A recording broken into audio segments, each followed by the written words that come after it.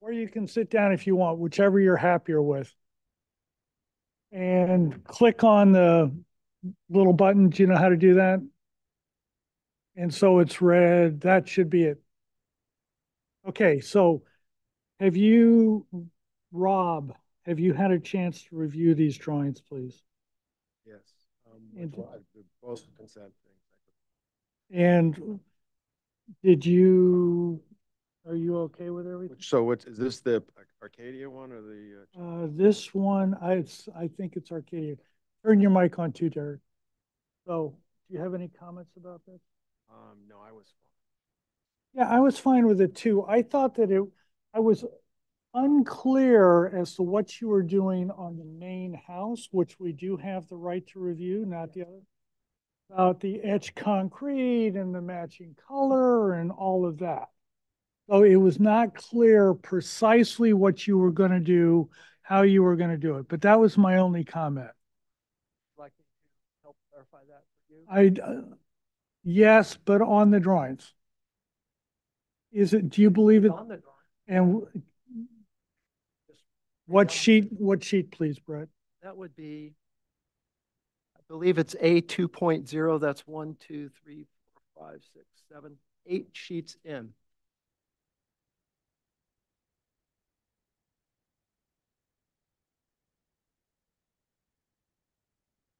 A little further, right, first one past the landscape drawings, if these are in order. There they are. There That's it. go. Up above. Yes, if we look at that entire sheet, yes. And there, the note, but the note to me was not clear. Which note are you referring Upper to? right-hand corner that talks about the colors. Okay, yes. So currently it's a kind of off beige color, and we're proposing to change the plaster color to be more in sync with the proposed ADU and basement concrete, which is integrally colored to match Davis Colors Outback. And that's, it says to match concrete. It's a paint color though, right? No Davis integral concrete. So you're going to put the Davis color into a new skim coat. That's not how exactly it works. We put the Davis color in the concrete because that's what it's made for. It's a concrete admixture. And then when we hire the plasterer for the house, he'll do mock-ups for us that closely approximate the color of the Davis. That's the only way we can. How saturated is the Davis color? Is it 1 pound, 2 pound? It's not your typical concrete gray. It's a warm gray. It's kind of a putty color. So you know how saturated the color is? It's like 2 bags. 2 pound kind of mix. Yeah, okay. It's pretty. It's a beautiful color. It takes it away from that cool concrete and turns it into a warm color. Okay, So. Yeah. Yeah, I'm okay with it too, based on that. So we will recommend approval. It would be great. No need for you today, Derek. Thank you for coming. It's always nice to see you.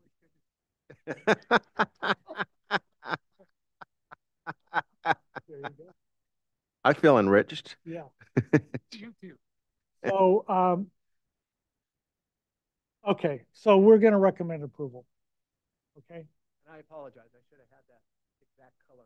Okay. But I was just trying to match the concrete. So it's kind of a tricky color to put together. You never know what John's going to We have a longer, C2 is going to take more time. So can we get on to that? Thank you. Thank you. Thank you so much. Be good, guys.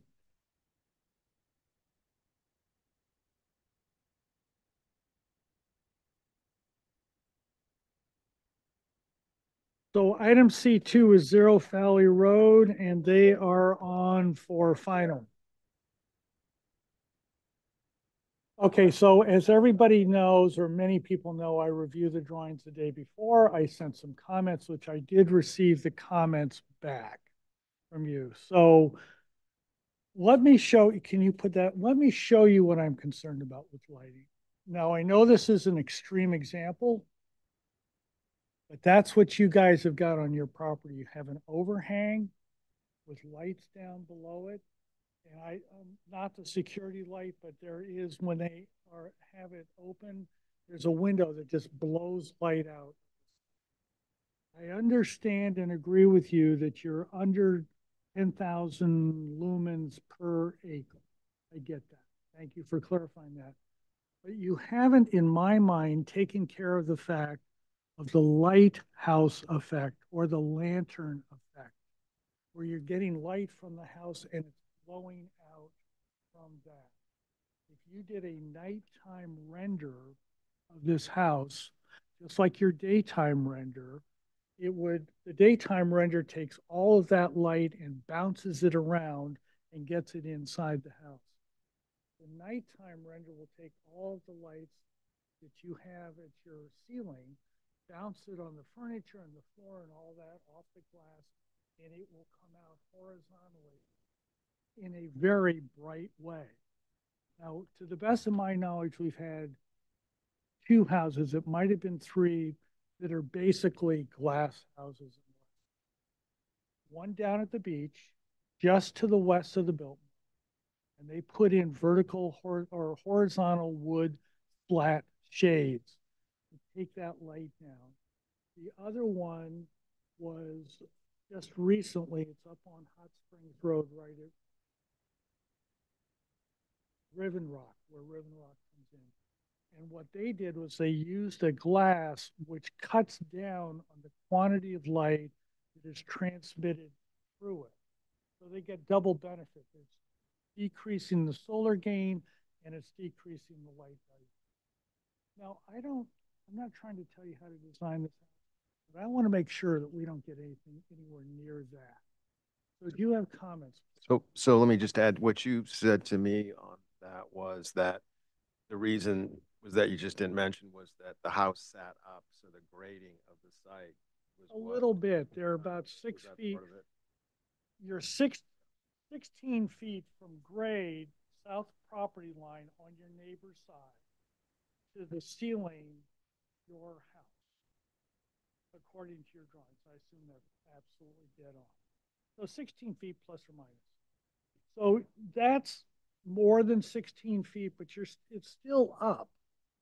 And you're going to be looking, even with the lights recessed. I understand what you're doing. Thank you. Good job.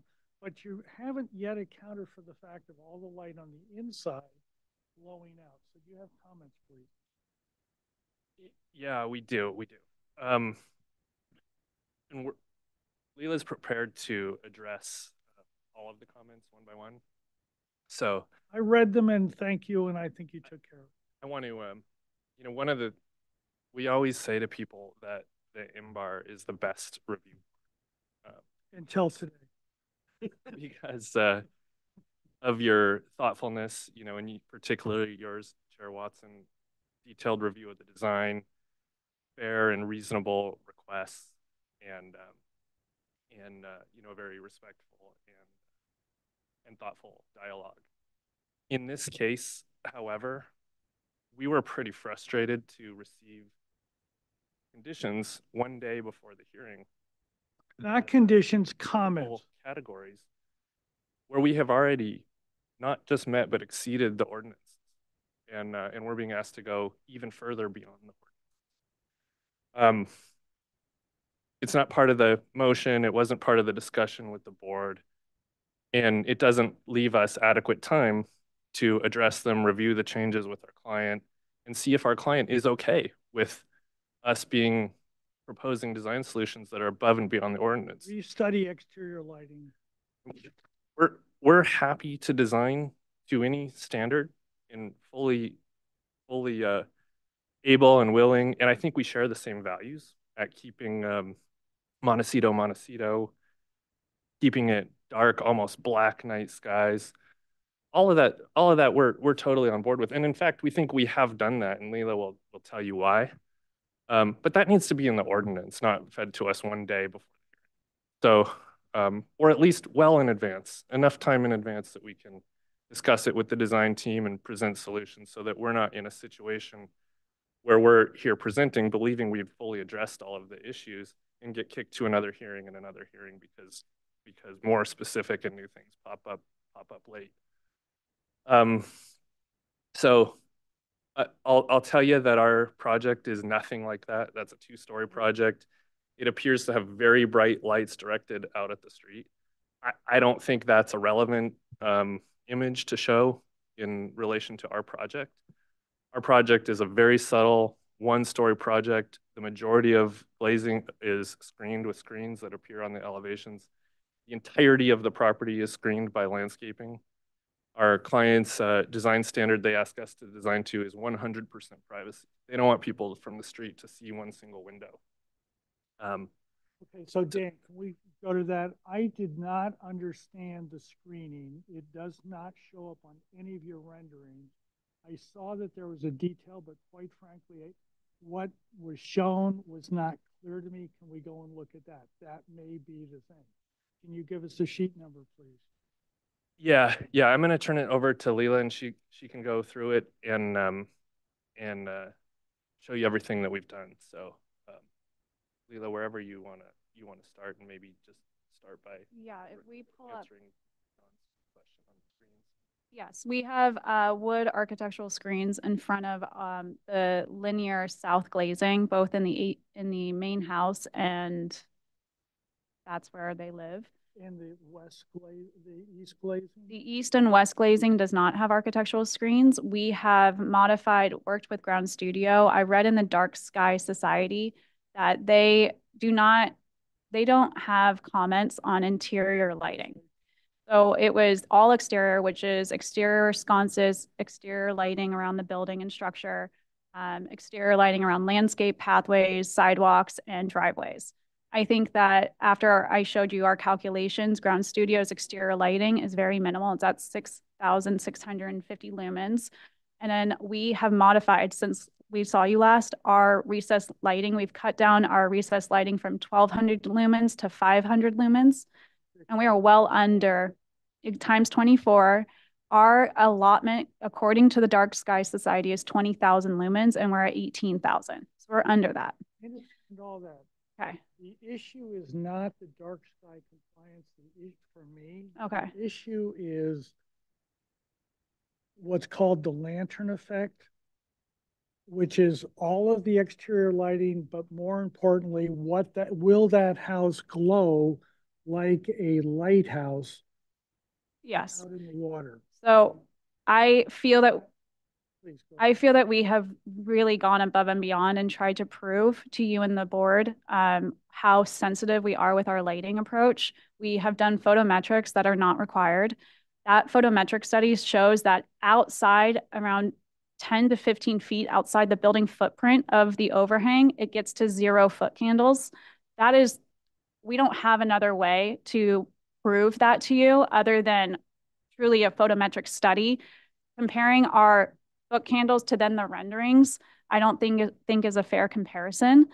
I also read in the Dark Sky Society that things like screening with tall hedges, planting large trees, big shrubs to help diffuse that light and break it apart. We are doing all of that. And then if you look at our exterior elevations, which we can point you to, we have really dense wood screens in front of the glass as well. So we have multiple barriers. Can I add to that?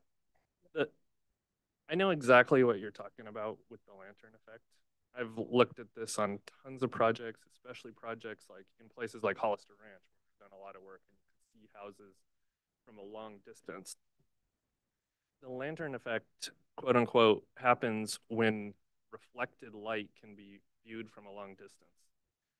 Light doesn't reflect off glass. So if you have an all glass house and lights are shining downward, there's no reflected light that's being projected outward. What you see from a distance is when the light hits surfaces that you can see, walls and ceilings. So when the ceiling is illuminated, and you can see it from a distance, it glows really bright. Our project, the ceiling isn't illuminated at all. We have no uplights. We have only downlights. We have very few walls that are going to be visible from a long distance, and all of our walls are a natural material, wood. Any wall that's visible from through glazing is a wood wall. So it doesn't have, and the ceiling is wood, so it doesn't have the bright surfaces like white drywall or plaster that are reflecting a lot of light. Not to mention, you just can't see any of those surfaces from any neighboring or public vantage point because of our landscape screening and other screening. Have you looked at their perimeter landscape? Yeah, the Laurus Nobles. Well, that's on the south side, but it's not on the east side. So you have two rows of Laurus nobilis on the south side. I don't know how high they're going to get, but I'm sure that they can get up there. The east side looked to me that you're locked in at 6 feet, and the rendering that you gave showing planting up to that was below 6 feet. I could clarify that. Yes, please. Yeah, the east side, I think that you're talking about, which is the street side, Yes. those plants are actually supposed to be about 8 to 10 feet tall on the inside of the fence. If you go to sheet, I think it's L 5.03. I don't know what the material Keep going. Actually, keep going. Oh yeah, keep going down. There's one image I wanted to share with you. Oh, got it. This isn't the slip sheet. I see. Okay. Yeah, if you can keep scrolling up actually. There's one other image I can share with you. Uh, I think it's 5.03. This sheet here. This one. This one, yeah. Scroll up if you could. Yeah. This is what the street is going to look like. And then this is the inside. So like the intention is we're really densing the inside with oaks, but the Laurus nobilis will easily get to 8 feet tall. And we're planning on planting 24-inch box, which are day one, at least 6 feet tall. They've got a lot. They've got a lot. I think they've thought through this thing comprehensively. Yeah, and just so you know, we are in the process of lighting and stuff of trying to create some guidelines for the board. So we're working on that so people have something to hang their hat on. But I think you folks do nice work, and it would be give them a little faith that. Hello, hello, hello. Did you get? Okay. How's that? There we go. Okay.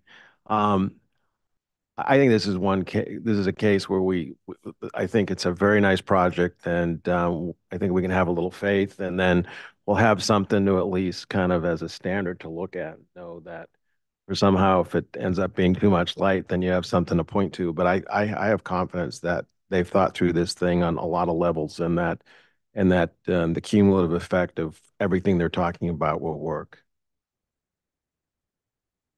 Dan, when you just refer back to the ordinance, that's called ministerial. Design approval is discretionary, and it is not necessarily limited to the ordinance. That's what, and Montecito wants to make sure that if any lack of this and that is taken care of. And lighting is sort of suggested, but nothing more. So I'm not trying to impose anything more. These two projects that we've had that are basically all glass houses, and I'm just trying to protect the community. So that's just on that. I think landscaping is probably the solution to this. I'm not trying to change the architecture. I've told you from the very first time you were here, I thought this was a remarkably beautiful house. I just want to make sure that this beautiful house does not negatively affect me.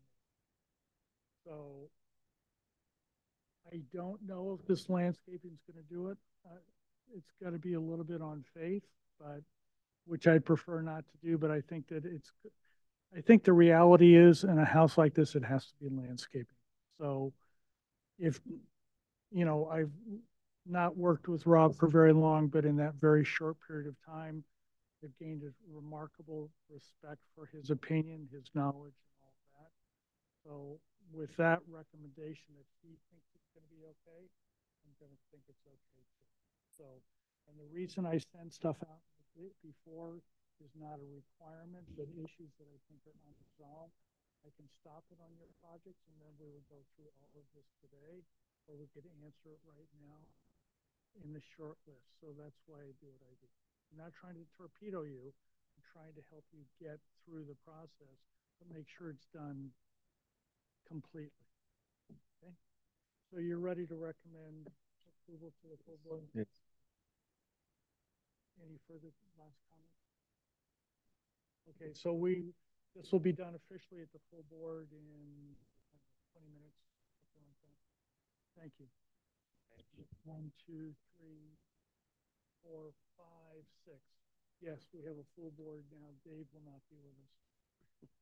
So are we ready to start the full meeting? Only if you want. Only if you want. Thank you. I'd like to call the April 4th, 2024 Montecito Board of Architectural Review to order. First item is public comment for items not on the agenda. Is there anybody that would like to address the board, please? I don't have any hands raised, and for those of us joining online via telephone, if at any point you'd like to speak or when your item comes up that you'd like to speak on, it's *9 to raise your hand. Public comment? Or please fill out a slip when you get done. When you get done. What?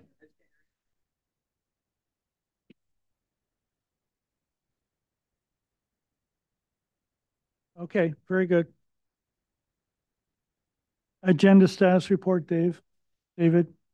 We do have one change to today's agenda. Staff is requesting that item number 6 be dropped.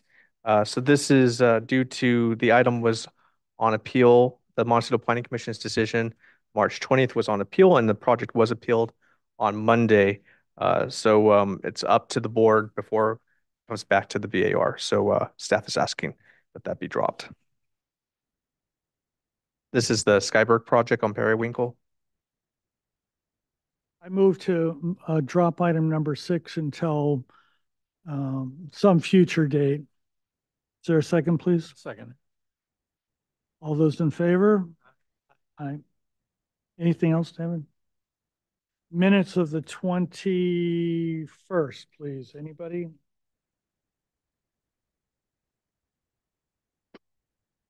Okay, on item number C1, comment number 3, the applicant will provide a detailed photographic record, and then I think we should add, of the landscaping to planning and development upon completion of the project, which clearly demonstrates, I think the word demonstrates should be replaced with the word documents, which documents the as-built condition.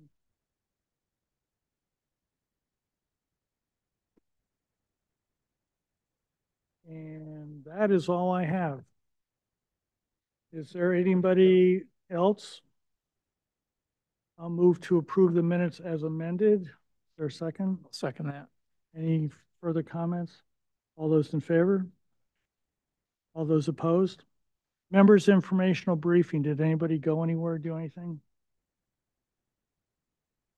Okay, I actually had a 40-minute phone call with the architectural lighting consultant that did the San Carlos Ranch. Rob reached out to Eva, and she reached out to this company HLB, and they were so kind as to spend 40 minutes with me. And basically what they did was they reviewed some issues, but more importantly, they pointed to 4 separate ordinances, I think 3 in Colorado and 1 in California, something like that, and suggested that I take a look at that, which I have done. I am in the process of consolidating that so that it'll be, you don't have to go through all of it, but, and then I'll bring it to the board soon. So anybody else, please, for informational briefings? Staff update, please. Nothing for me. Nothing for me other than the report on what happened with the planning commission decision on. So are we up to consent items? We had 2 today. One, Brett Entinger's project at 869 Buena Vista Avenue. basically the project is an ADU, which of course we don't review. And then they were changing the plaster from being sort of a soft Spanish plaster to being harder edge, strip off the bull nose and put on square joints, and changing the color. We looked at that and there was some landscaping too, but we had no comments on that. And I would like to recommend approval for as submitted. Rob, do you have? Nothing, I have nothing to add. You want to second that? Second it? Yes, please. Any further discussion, please? For the record, there's no public comment on this. Public comment. Anybody would like to address the board on item C1869 Buena Vista Avenue, please? Thank you, David. Okay. So now, is there anybody, all those in favor? Aye. All those opposed. Item C2 was Dan and Leela's from Anacapa Studio, the house on Zero Valley Road. And I have been concerned about the lantern effect on that project from day one. And we went back and forth about it. They've reduced the lighting down. They have some screens on the exterior walls, glass walls similar to the project down at the Channel Drive that we looked at maybe 2 years ago. And according to Rob, sufficient landscaping to provide a screening to take the light from a 2-acre site, project in the middle of a 2-acre site, and to keep it off the roadways and things like that. So with that, I would like to move for final approval as submitted. Is there a second? Second. Any further discussion? All those in favor? Aye. Aye. All those opposed. And just before I go, Dave Mendro has a family issues to deal with today, so he will not be joining us. Okay, item 1, Highway 101. And Mr. Chair, can I just say something really quick before we get started? And that includes for our applicant team. So just be careful when you're talking in the mic and you're talking to each other, see how it goes in and out. So just be mindful of that because I think we're losing some of the comments.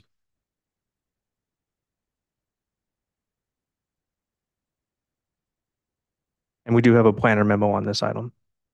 Oh, okay. Well, let's read that first. I didn't see that. Yeah, let's read it first. The proposed amendment to the approved 101 widening segment 4D requests approval for design changes in the Three Creek Bridge location, Romero, San Ysidro, and Oak Creeks.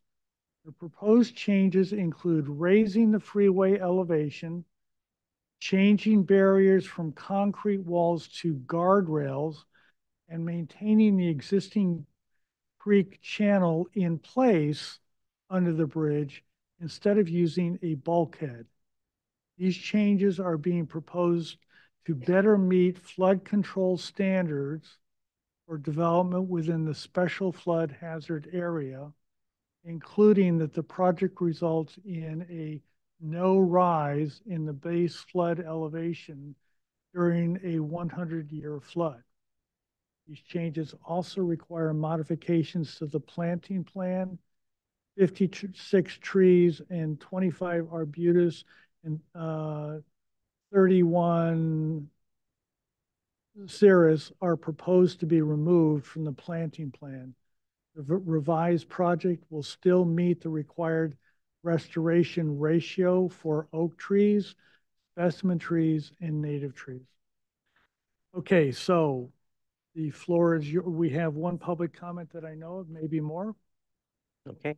And anybody that would like to comment, please fill out a slip. Yes, please go ahead. All right. Thank you, Chair Watson. Good afternoon, and members of MBAR. My name is Fred Luna. I'm with the Santa Barbara County Association of Governments, and we're representing here the Highway 101 team on the Highway 101 Montecito project. And so that's the project that Caltrans is the applicant, SBK's a primary sponsor, and then we have a number of consultants and they will introduce themselves as they participate in the presentation. As was indicated in the staff report, we're here before MBAR related to an amendment to the permit that was received for Highway 101 Montecito.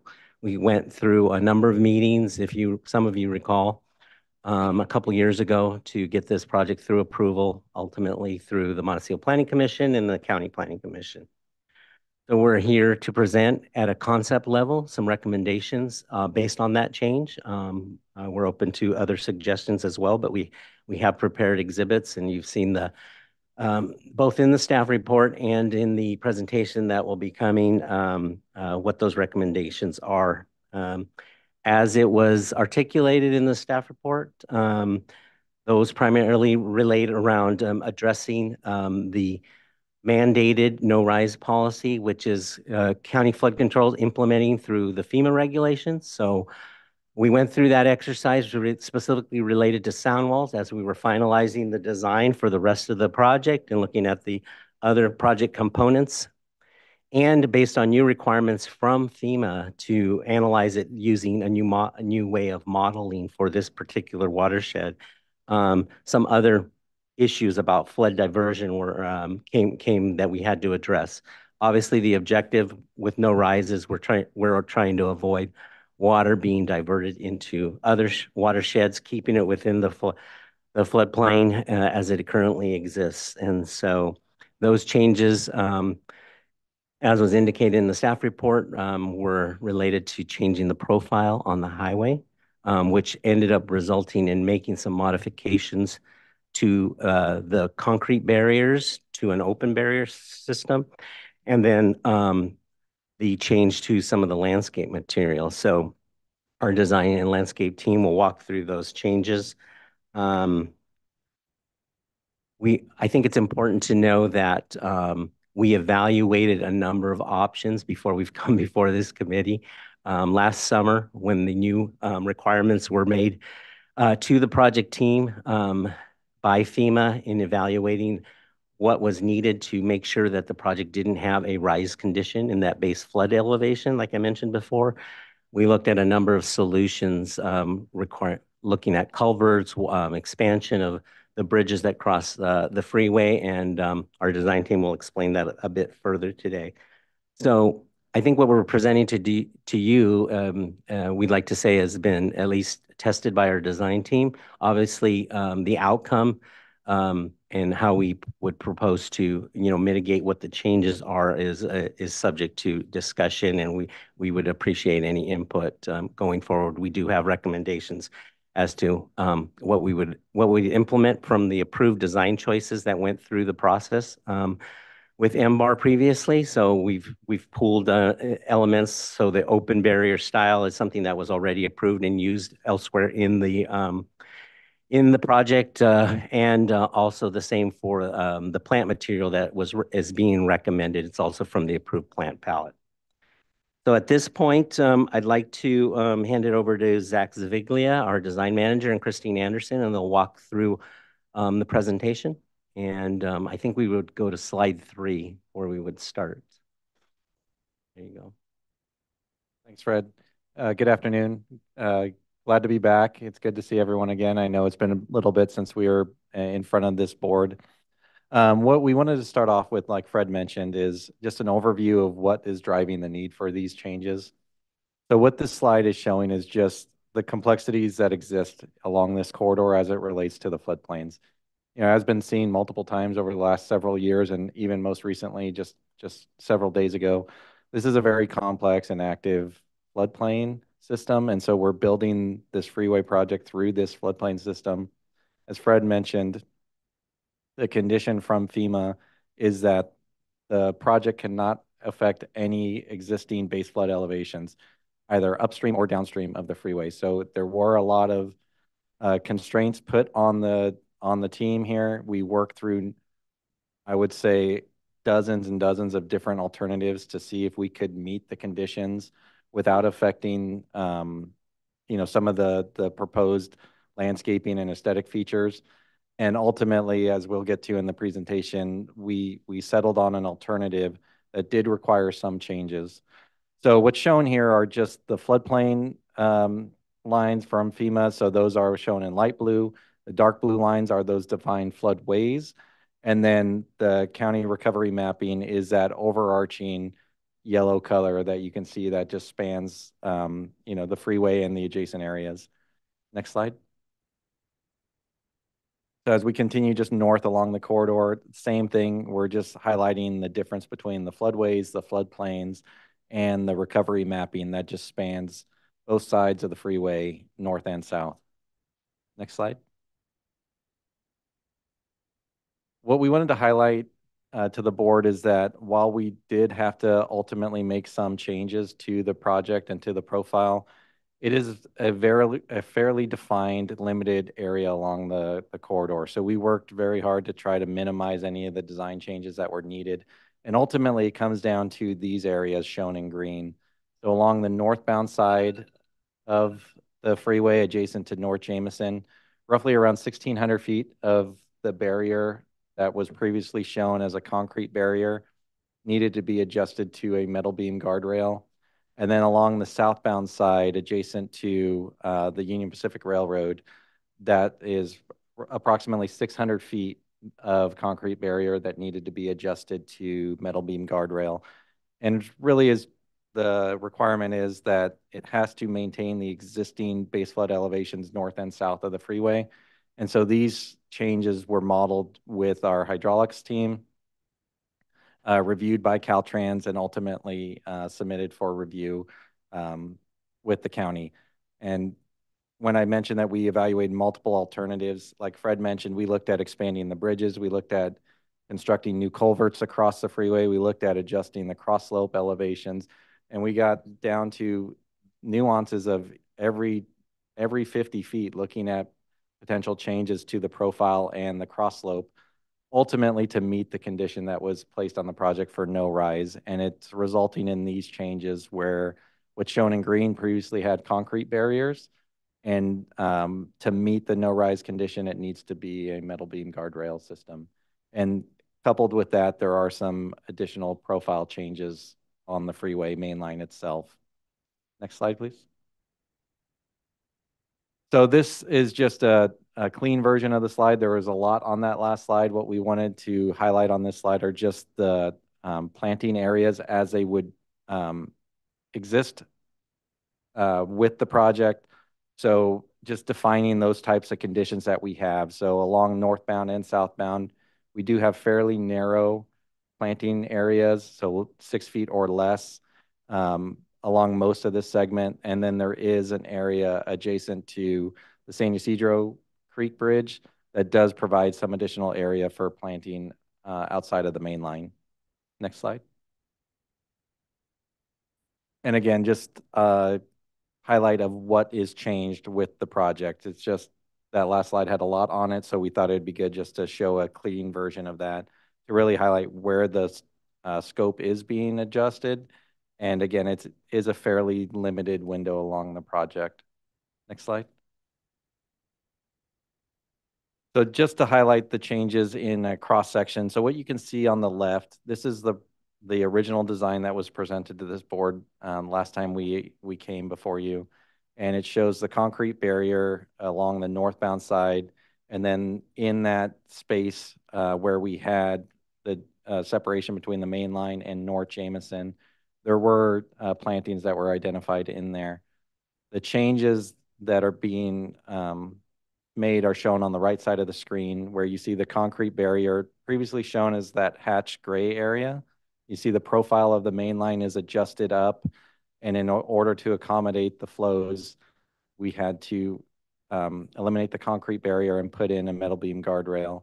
And then in terms of changes in the planting, there are different design standards that apply to metal beam guardrail from a safety standpoint that do not apply to concrete barriers, mainly because if a vehicle were to accidentally leave the road and they were to strike the metal beam guardrail, that guardrail is going to move back up to 4 feet. So from a safety standpoint, there are limitations that apply to guardrails that don't apply to concrete barriers. And Christine can touch on the changes to the landscape palette. Yes, hello. Thanks again for inviting us here. So I'm Christine Anderson. I'm the landscape architect for the project. And as Zach mentioned, the raised barrier as we originally had it, as it was originally proposed in this area, would have allowed for a planter that was 6 feet or wider. And we had identified planting a small multi-trunked tree in planters 6 feet and wider for this area. But because of what Zach just mentioned, the raising of the road profile and the change to the metal beam guardrail actually impacted the plantable area for us, as well as just what Zach mentioned about uh, the movement of the guardrail up to 4 feet that allows a safety standard that we have to complete to actually provide some sort of other types of plant material in this area. So we've identified a small to medium shrub to replace the small tree that we had originally identified for this area. So you can see the original design on the left-hand side and the proposed revisions on the right-hand side with how that impacts our plantable space in this area. You could go to the next slide. So this is the northbound. This is the northbound condition. So I want to make sure that you understand. I believe Zach mentioned this is about 1,600 linear feet that are affected in this area. So it is a really important part of this piece to the 4D area that we're working with. If you could go to the next slide. So this is the southbound area, and Yes, real quick. Can we go back just one slide? Thank you very much. So I just wanted to just clarify that, as I mentioned, when there is that additional setback requirement because of the guardrail, so it's shown as that separation behind the guardrail. So in between the main line, which is shown on the left side of that right cross section, if a vehicle were to hit that barrier, it's going to move to the right on the screen towards the fence. And so that's why there is that area that's no longer available for planting, whereas if it was a concrete barrier, it doesn't move if a vehicle hits it. So I just wanted to just clarify that's why there's that space in between the guardrail and where the planting is now proposed. And next slide. Yeah, next slide. In the southbound area, as Zach mentioned, it's a little over 600 feet that is impacted with the change from the barrier to the guardrail, but it really only impacts our planting design for about 200 of those 600 feet, where we had a retaining concrete barrier on the original design, as you can see on the left, and then on the right, because of the road profile change, we now have this sloped condition back away from the roadway that only allows the smaller plantable area as we just discussed. And so again, we are proposing like a small to medium shrub. We're recommending to use something like a petite oleander. It's consistent with other shrubs that we've used on the rest of the project. And it's also consistent with the plant palette that has already been approved by this body.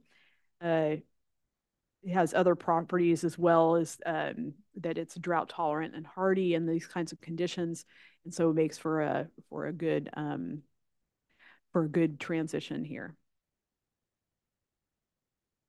And this completes the presentation. I just wanted to follow up and just say that all of the other elements of the project that were previously reviewed by the board are still intact. They're still part of the project.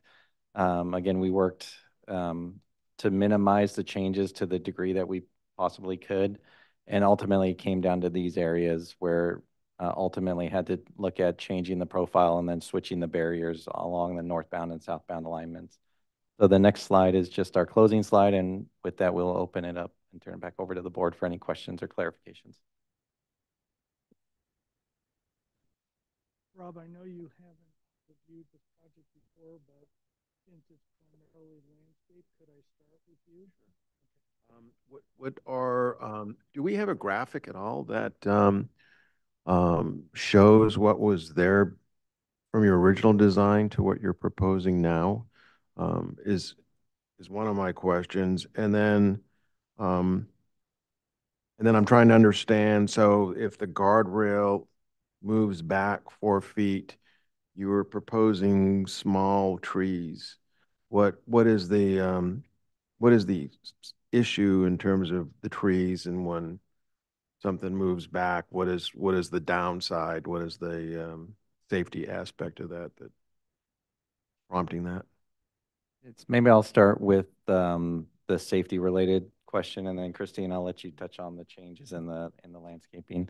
But the issue is all of these guardrail systems, they are nationally tested, and they're given a certification to meet these parameters.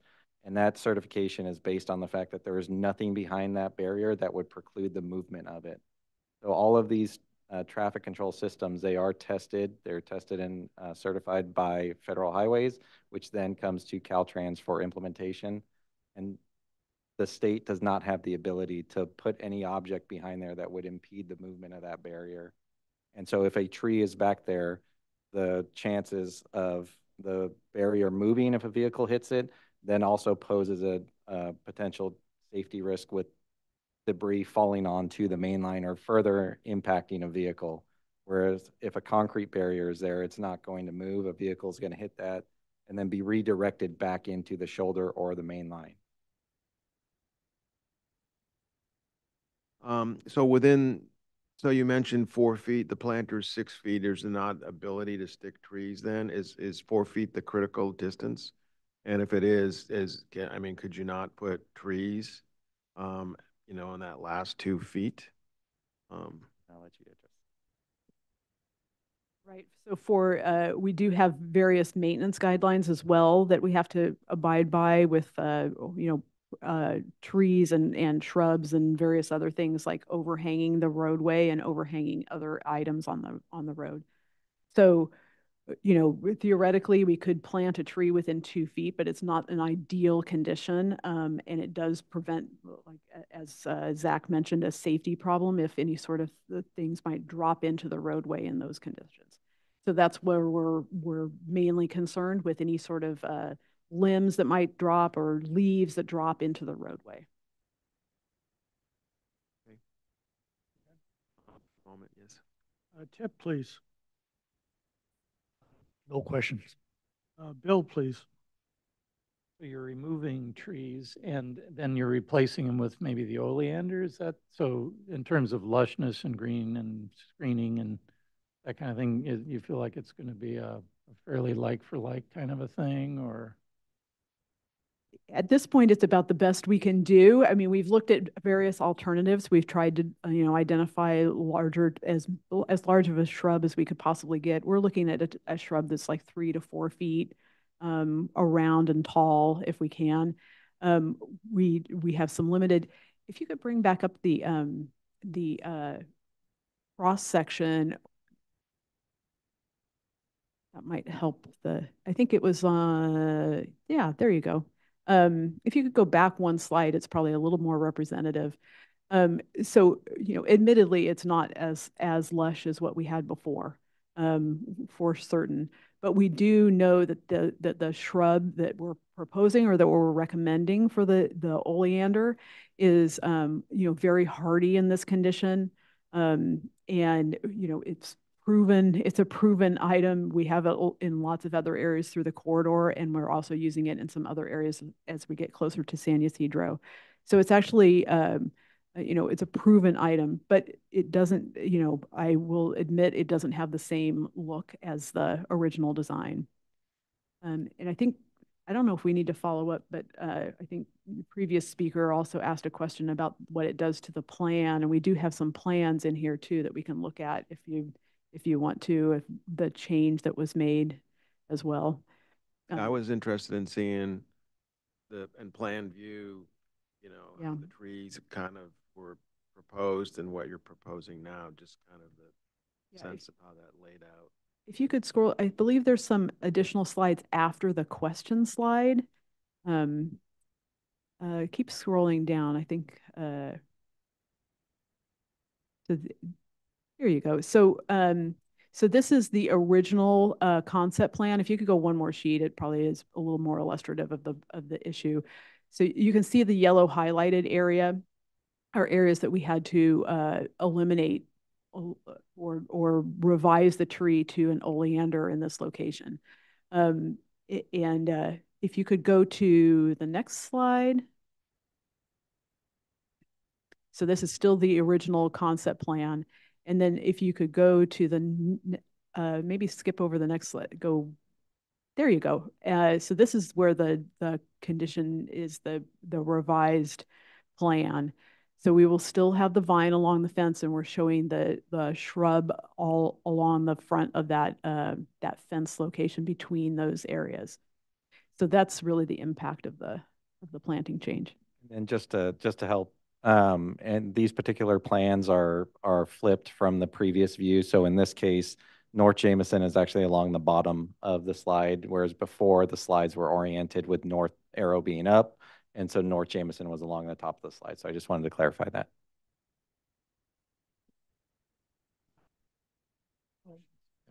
Bill, continue. Thank you. Also wanted to ask the barrier rail that we all know, and we've seen those a million times. Usually a shiny silver, chrome, or double galvanized.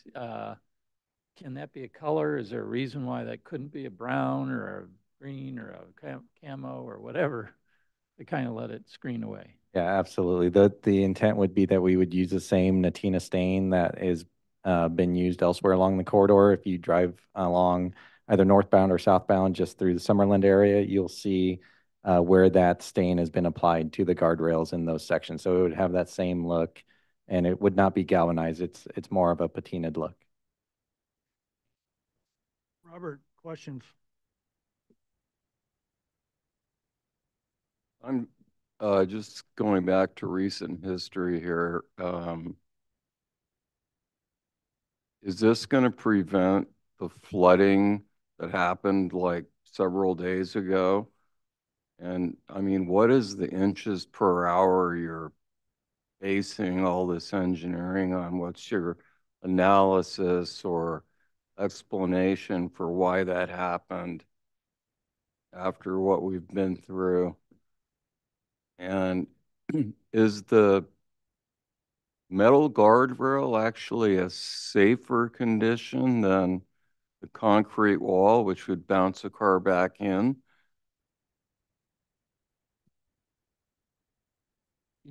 So I'll start off with the um, design standards that we use for this project. So Caltrans has a requirement for all new facilities to be able to drain a 25-year storm within the storm drain system. So all of the new storm drain that's going to be constructed and installed in this segment is designed to accommodate a 25-year storm within the system itself. In this case, during peak storm, so still during a 100-year event, if we go back to the slides that show the floodplain overlaid on top of the project, and slide 2 or 3, or I'm sorry, 3 or 4, right there is a good one to start with. So you'll see that the floodplains still span over the freeway. So in peak 100-year storms, there is not enough capacity in the creeks crossing the freeway to have that contained within the system at this time.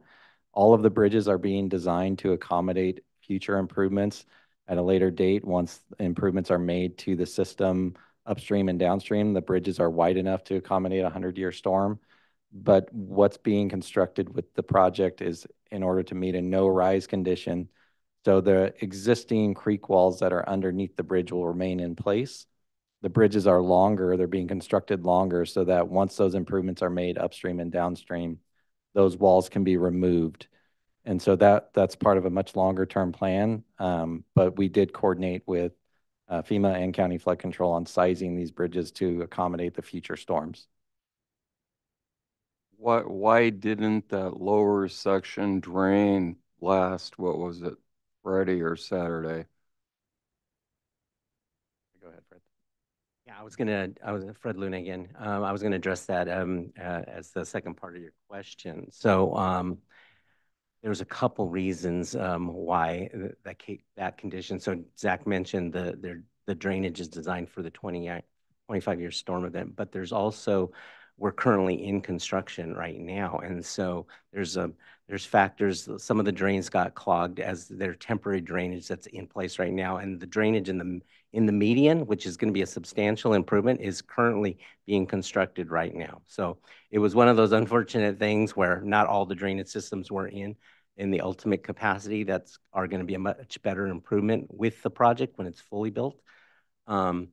And then during construction, we also have to be mindful of stormwater. And so a lot of the inlets are protected. And so they don't have their full capacity as well. And so a number of factors that went in, Caltrans forces went in and cleared those inlets. And after about a day, we saw an improvement in those capacity. Those storm drains were working much better, but still. We're in the process, we're in construction, so that's part of the reason. Lastly, is there like a 3D model rendering of what you had before and what you have now? So these particular locations where the changes are, we did not create models for these areas before, and that's why we wanted to present the changes in a cross section to help illustrate what was changed from the before and after condition. When we came before the board, we had numerous renderings that were developed, but none of them were in this particular area. So that's why we created the additional cross section to help illustrate. I remember those. That's why I was wondering if, this being the gateway to Montecito and Santa Barbara, the appearances, something we're trying to figure out. I know Rob spoke to that, but anyway, no more questions. Okay, so it appears that you're raising the level of the roadway. Is that correct? That's correct. Okay. And it also appears that at some point it was legal to have a barrier that would be solid in place and would not displace if it was here. And is that still currently legal to do that?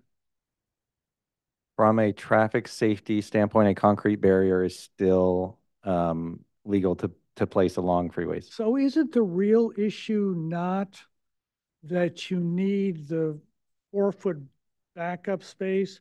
Because that's predicated on the statement of this particular solution requires, it's called a standard rail, requires 4 feet to move back. But isn't it possible to design a barrier that is porous, big openings with small vertical line that would be so strong that it would meet all of the requirements of the existing wall and therefore would not require that extra 4 feet? Isn't that technically possible to do that? I'm not talking about money. I'm talking about engineering, please. Yeah. So to address the profile changes are what drove the rest of the changes to the barrier. And it's because in the previous design, flow was moving between Romero Creek, Oak Creek, towards San Ysidro Creek, which was causing the water surface elevation impacts that we saw at San Ysidro Creek. So we had to raise the profile between Romero Creek and San Ysidro Creek, as well as between Oak Creek and San Ysidro Creek. And what that did then was when that profile moved up, the concrete barrier posed an impediment from water. Previously, the design allowed for floodwaters during peak storm events to flow over the top of the barrier and flow across the freeway.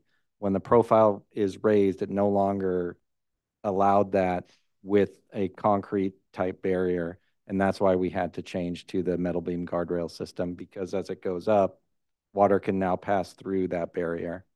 So can I ask a follow-up on that, Chair Watson? Is what you're asking is there a more rigid type of concrete barrier that could be installed Permeable, open. But it has openings, that there are types in the corridor, like we've used at Santa Claus Lane, but is that the question? That doesn't have the deflection. And therefore allows us to retain the landscaping, yes.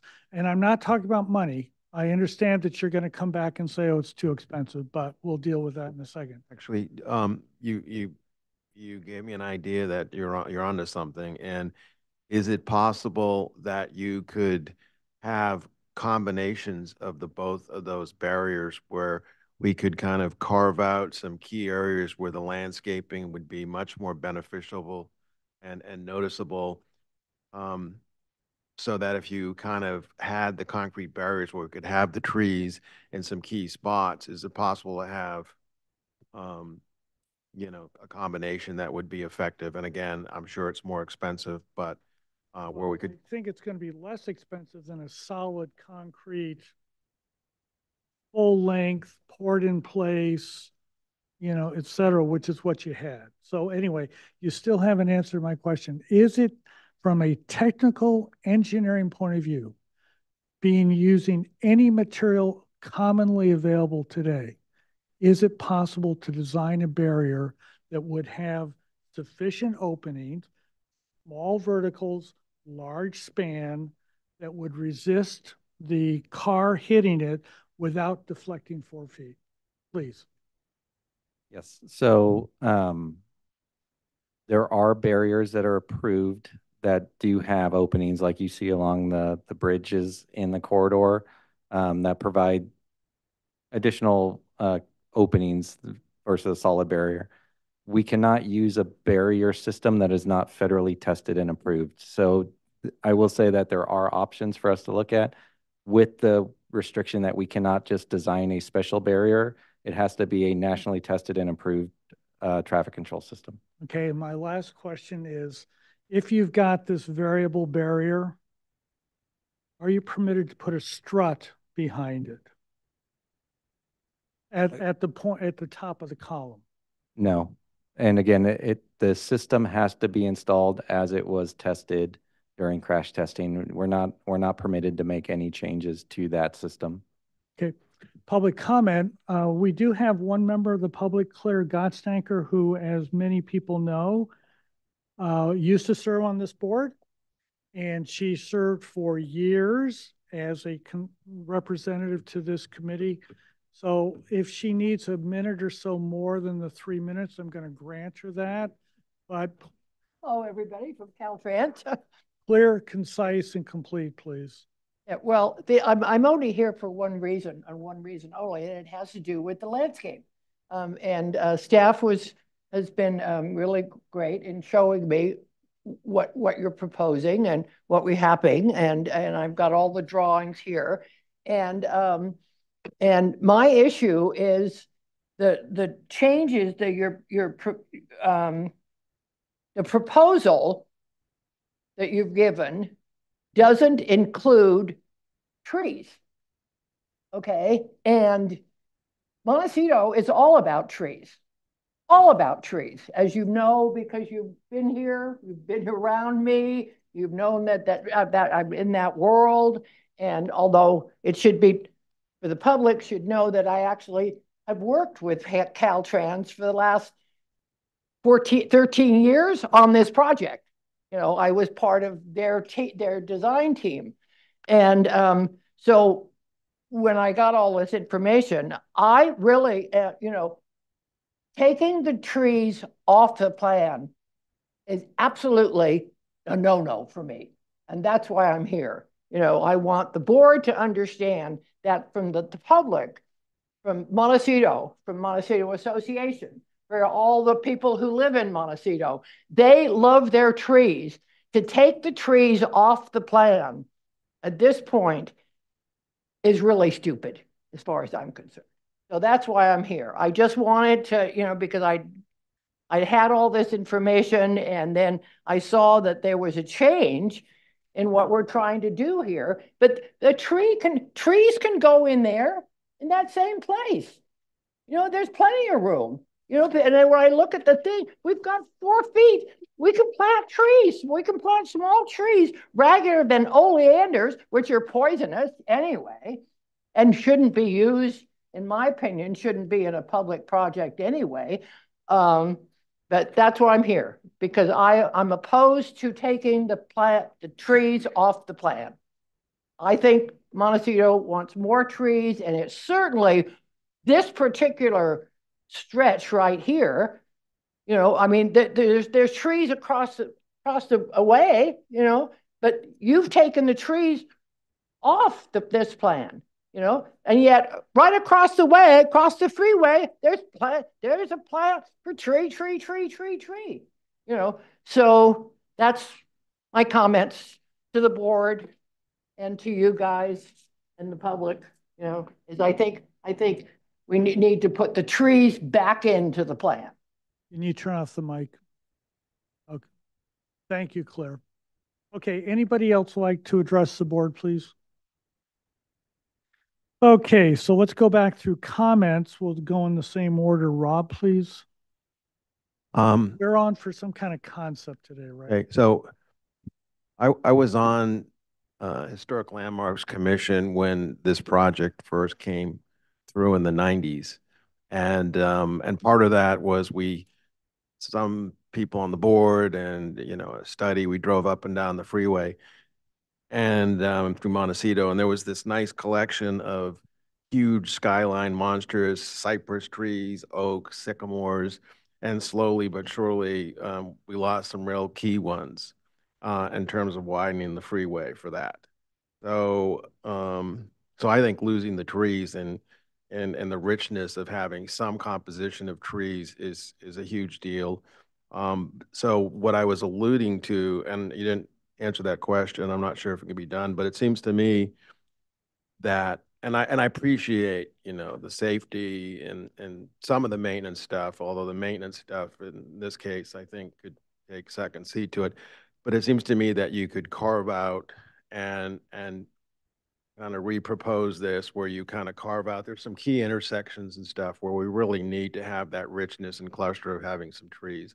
So perhaps that you use the concrete, you know, barriers in some cases, and then mix in the metal, you know, the metal portion of that where you have the safety part, so that you could kind of accomplish having trees and then having, you know, the safety aspect of that and having water to be able to move forward, I mean, through that. So it seems that you could do that creatively and could be very effective and successful. Yep, comments, please.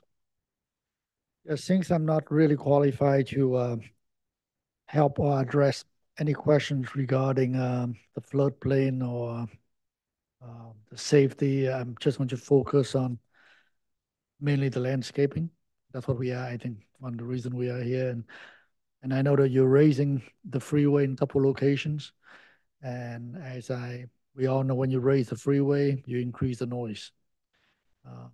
So because of that, I would like to, if you can, as mentioned by Rob, find ways to landscape it, soften it up, and find ways to find materials that meet your requirement, but helping with the sound. I know you have to do what you have to do, but that one the other aspect, I think you can look at that and make it better for the community. Thank you. Bill, please, comments. Dave, could you go to that section, the cross section that we were looking at? Hear me? Hello? Go to the other one, the first one. Yeah, there we go. I appreciate Claire's comments too, because I think that we're all sort of hedging that direction. And I'm wondering, and I know you guys, you know best, you know, where hands are tied, obviously, based on flood, and you got to get water to go through these things. So is there a way to, maybe it's the chain link fence position where the trees, maybe the chain link fence comes forward closer to the barrier and you can get a tree on the other side between the road and, again, I don't know, I'm just spitballing ideas. But I think we need to try and get some of that lushness. I mean, clearly just in your drawing here, the original design has a lot more charm and comfort and landscaping than the proposed. And so if there's a way to do that, and I don't know, you guys know the engineering, you know the flood stuff, so there's a lot of things you're dealing with, and I appreciate you trying to do your best, but maybe there's a way to float that fence and get planting, and maybe it's some planting on one side, some on the other, I don't know. Just some way to get greenery along that corridor, I think is going to be important. So anyway, thank you. Thank you. Robert, comments? Please. Yeah, I also lament that the trees are so greatly reduced that we're just going to see a chain link fence and a metal guardrail. And I'm just not convinced, like John, that you couldn't do. I mean, I see a bunch of gravel under this original design and the new design. I mean, could the wall be on caissons and grade beams and somehow be permeable? I'm not sure. I'm not an engineer, but I don't understand why the water just couldn't flow right over the top if you did it right either. But again, I'm not an engineer, so I would love to see. You guys are pretty good at it because I've seen your work before. Some sort of rendering, video of what this is all going to look like, because it is such an important stretch. And everybody that drives up from LA, when you hit that hill and you look down, that you're coming into a lush, beautiful place. And I'm just not sure that this new design works. Those are my comments. I think it's a dog and a tail problem. I think you guys have put simplicity of engineering first, and then let the tail, the landscaping, be second. I would like to ask you to make the landscaping the dog and the engineering the tail.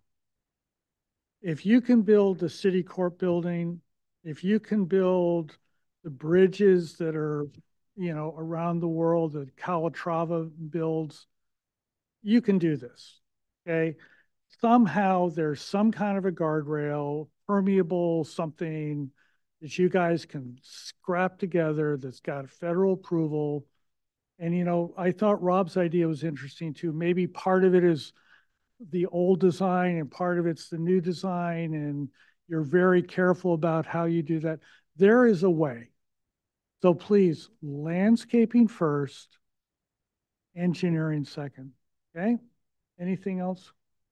And what are you guys going to do? Come back next week or 2 weeks, or is this something like 3 months out, or what's going on, please? We have to work with county staff on when we would next come back. But as we mentioned at the beginning, this is concept. We certainly are hearing that. We'll look at those options and the comments, and we can prepare a model for the areas that are affected. Since this was fairly quick turnaround, we prepared a cross-section sketch, kind of described the issue that we're facing, and we wanted to get feedback. So we're at that point. We'll come back with and address comments. And it would be helpful if, I think if you had a plan view, more of a concept plan view that perhaps shows where, as I suggested, maybe that you could have pockets and trees and then other pockets where you allow the water to come through and the safety part kind of rules. But I think you can do it and do it well. Yeah, there's a way. Yeah. Thank you, gentlemen and lady. Thank you. Thank you, Claire. Okay, item number 2541 Hodges. Ken, are you here, please? And you press the little button, the horizontal buttons. There you go. So 541 Hodges, this is the first time we've seen it. Hi, my name is Mark Winke. I'm pinch hitting for Ken Dixon today. And it's our landscape architect who we did not include the plans, I believe, at this point yet, but we can answer some questions potentially if there's any landscape questions at this conceptual meeting. This is a house in the, you all know this area probably pretty well. It's behind all the commercial area. It's behind Piers. East Valley. Yeah, you could probably explain it better than me. And at the end of the street, do you want me to tell you like to go to the next page and stuff? Okay. So that's what it looks like from the front if you zoomed in, but we're going to see that again another time. The next page, these are all the pictures and adjacent pictures, but the upper left one kind of describes it the best. You can see the commercial section to the back. There's a huge number of big trees back there. You probably have seen them from both sides. There's the house. It's sort of L-shaped. There, thanks.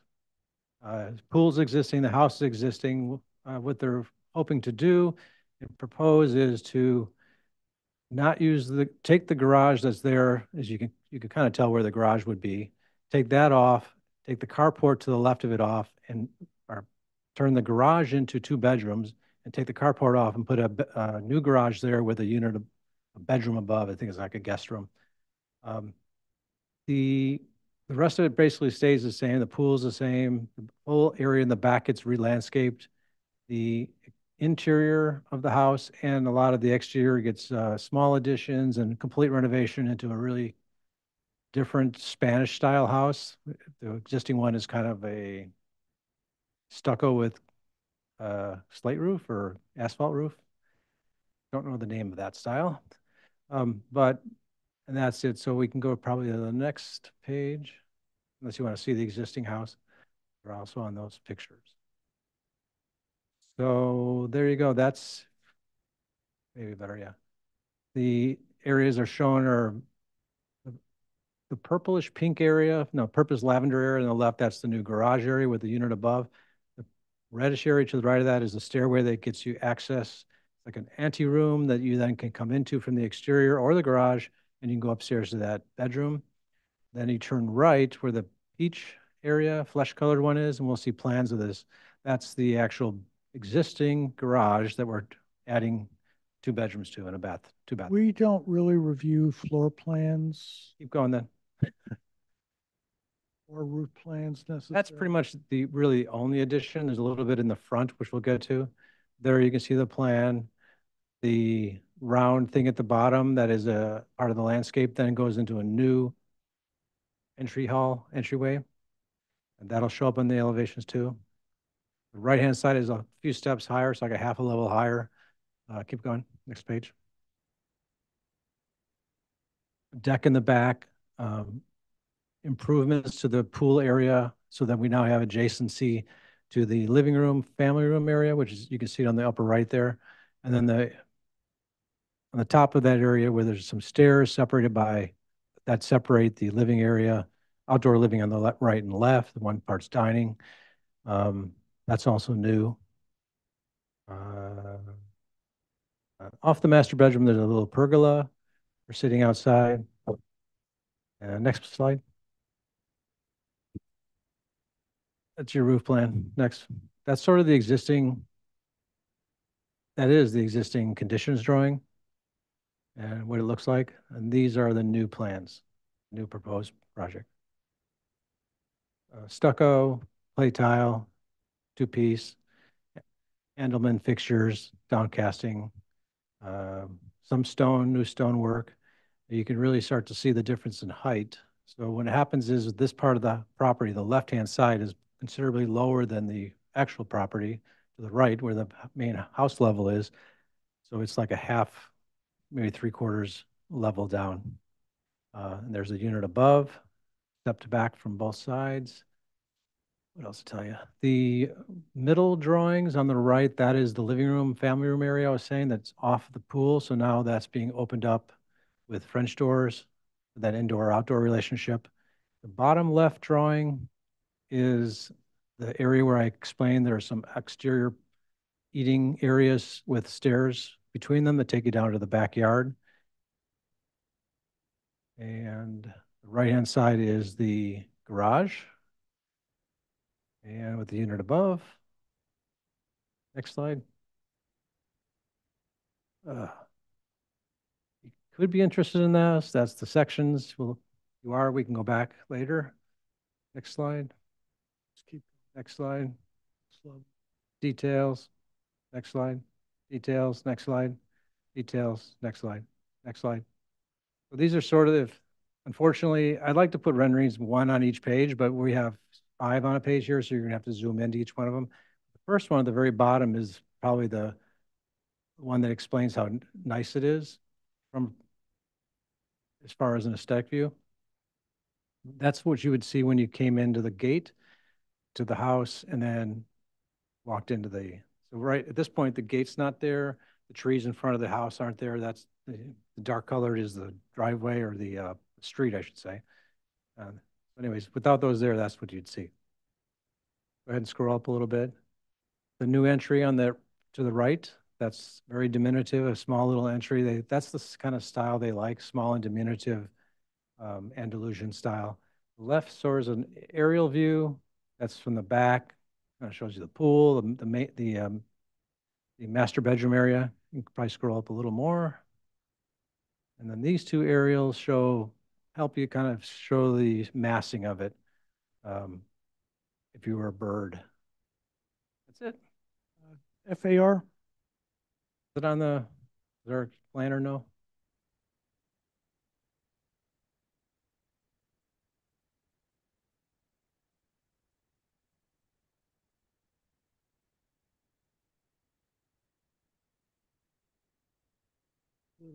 Down 88. It was 0 when you guys started. No, 88. Yeah, that's the next one. Okay, you're done for now? That's it. Okay, so questions, Bill, please. Did you work out how you're going to back out of there? Do you think you can back out and We did. So turns? it sort of works that if you pull in the garage, you back out and start heading your tail of your car towards the left, our left. You can overhang that rounded part with the back end of the car and then make a turn, and that's why the other part of the road bumps out like that. So that was sort of the starting point. Hopefully, you're not texting and you're paying attention and you can do it all in one stop, one turn. I didn't mention right below that curved area in front of the garage, they're just going to turn that into a little morning court. Like it's the morning light. And need 3 spaces, don't we, in Montecito? No, Kimberly, 2 spaces or 3 because of the remodel? I have to run the numbers to see if it's over 50%. Are you adding over 50%? It's just that addition on the top. So it's and the garages. Yeah, that's all it is. Okay, so the answer, thank you, Kimberly. So the answer is you need to show square footage existing and square footage new, and then you have to show the percentage, and it has to be below 50% or you need another parking space. Yeah, I think it's on there, but okay. Hopefully I didn't see it, but I didn't look for it either. Hopefully Bill did that. What's the plate height for the second floor? And well, in your above the garage, it's probably in one of those sections. My recollection from when I worked on it a year and a half ago is it's like 8 feet. For the garage, you think too is 8.2? Is that? I think. Can you zoom in upper left? Yeah, upper left.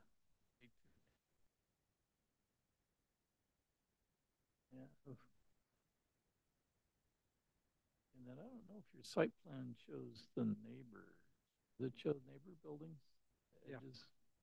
Yes.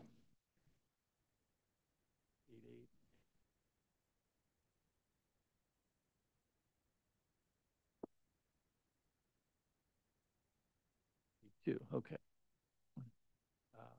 And could you go to the site plan real quick just to see if I was just curious how that second story impacts the neighborhood. Is it? Good point. The neighbor on the left is a really cool modern house. It's behind its own fence and gate. In fact, the hedge between the two, I think you can't even see the houses. I'm in low there. And that area is lower in the back. The Lower. neighbor is higher. Neighbor's higher. David, I think there's Some Google Maps on the first page, And then the one on the right, maybe second. Yeah, right there, upper left. as you can tell from both of those, I think they both have driveways on their adjacent property lines. Garage over there. And what would you say the difference in elevation between the neighbor on the left and yours is? I think the neighbor on the left is similar to the existing house on the right, our proposed project. The garage in that left-hand triangle corner is the lowland. Sort of all slopes down towards the trees. So from their garage where their truck is sitting, your lower level. Got to be at least 4 or 5 feet. 4 or 5 feet. And their garage and that car there is basically flush, maybe a little lower than the street. Okay. Questions, Robert? So this is a remodel with a second story, correct? And it's going to be Andalusian in style. What's the wall thicknesses? As far as the new work, I believe all the new work is 2x6s. And what's the old? The existing ones, the existing walls, I believe, are 2x6s, or when they're being removed, they're being replaced with 2x6s. And the roof is going to be a two-piece tile, Right. Earl? Okay, Yeah. no more questions. Questions, Chip? Can you go to the elevation, please?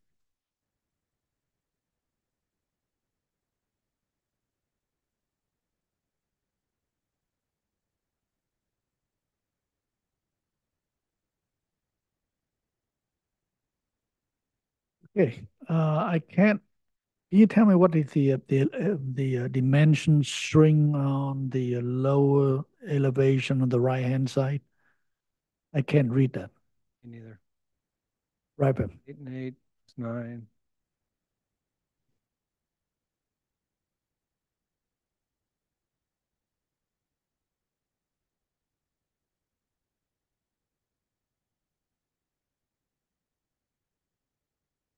$26 feet. 26 2. And the one right to the middle, is it 27 to the left? 27. 22.7. Okay, thank you. That's all I have. Questions, Rob? Could we go to the site plan, please?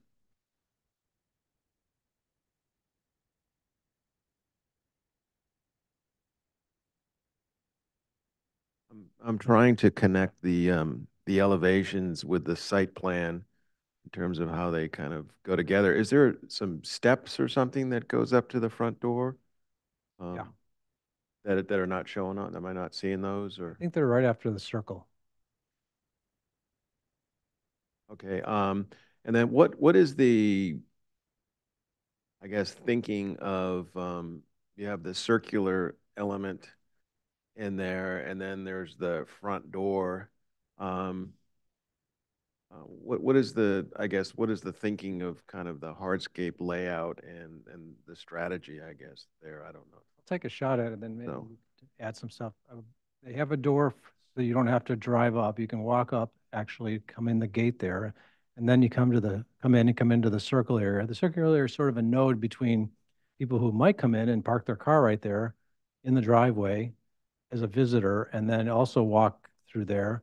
And then they can also go from, at any point, from the front yard on the right back to the driveway area. So it's sort of this little celebrated roundabout at that point. And I believe that's it. They had no plans at the time for a little fountain or anything yet, but that was discussed. And then you go from that area straight into the house.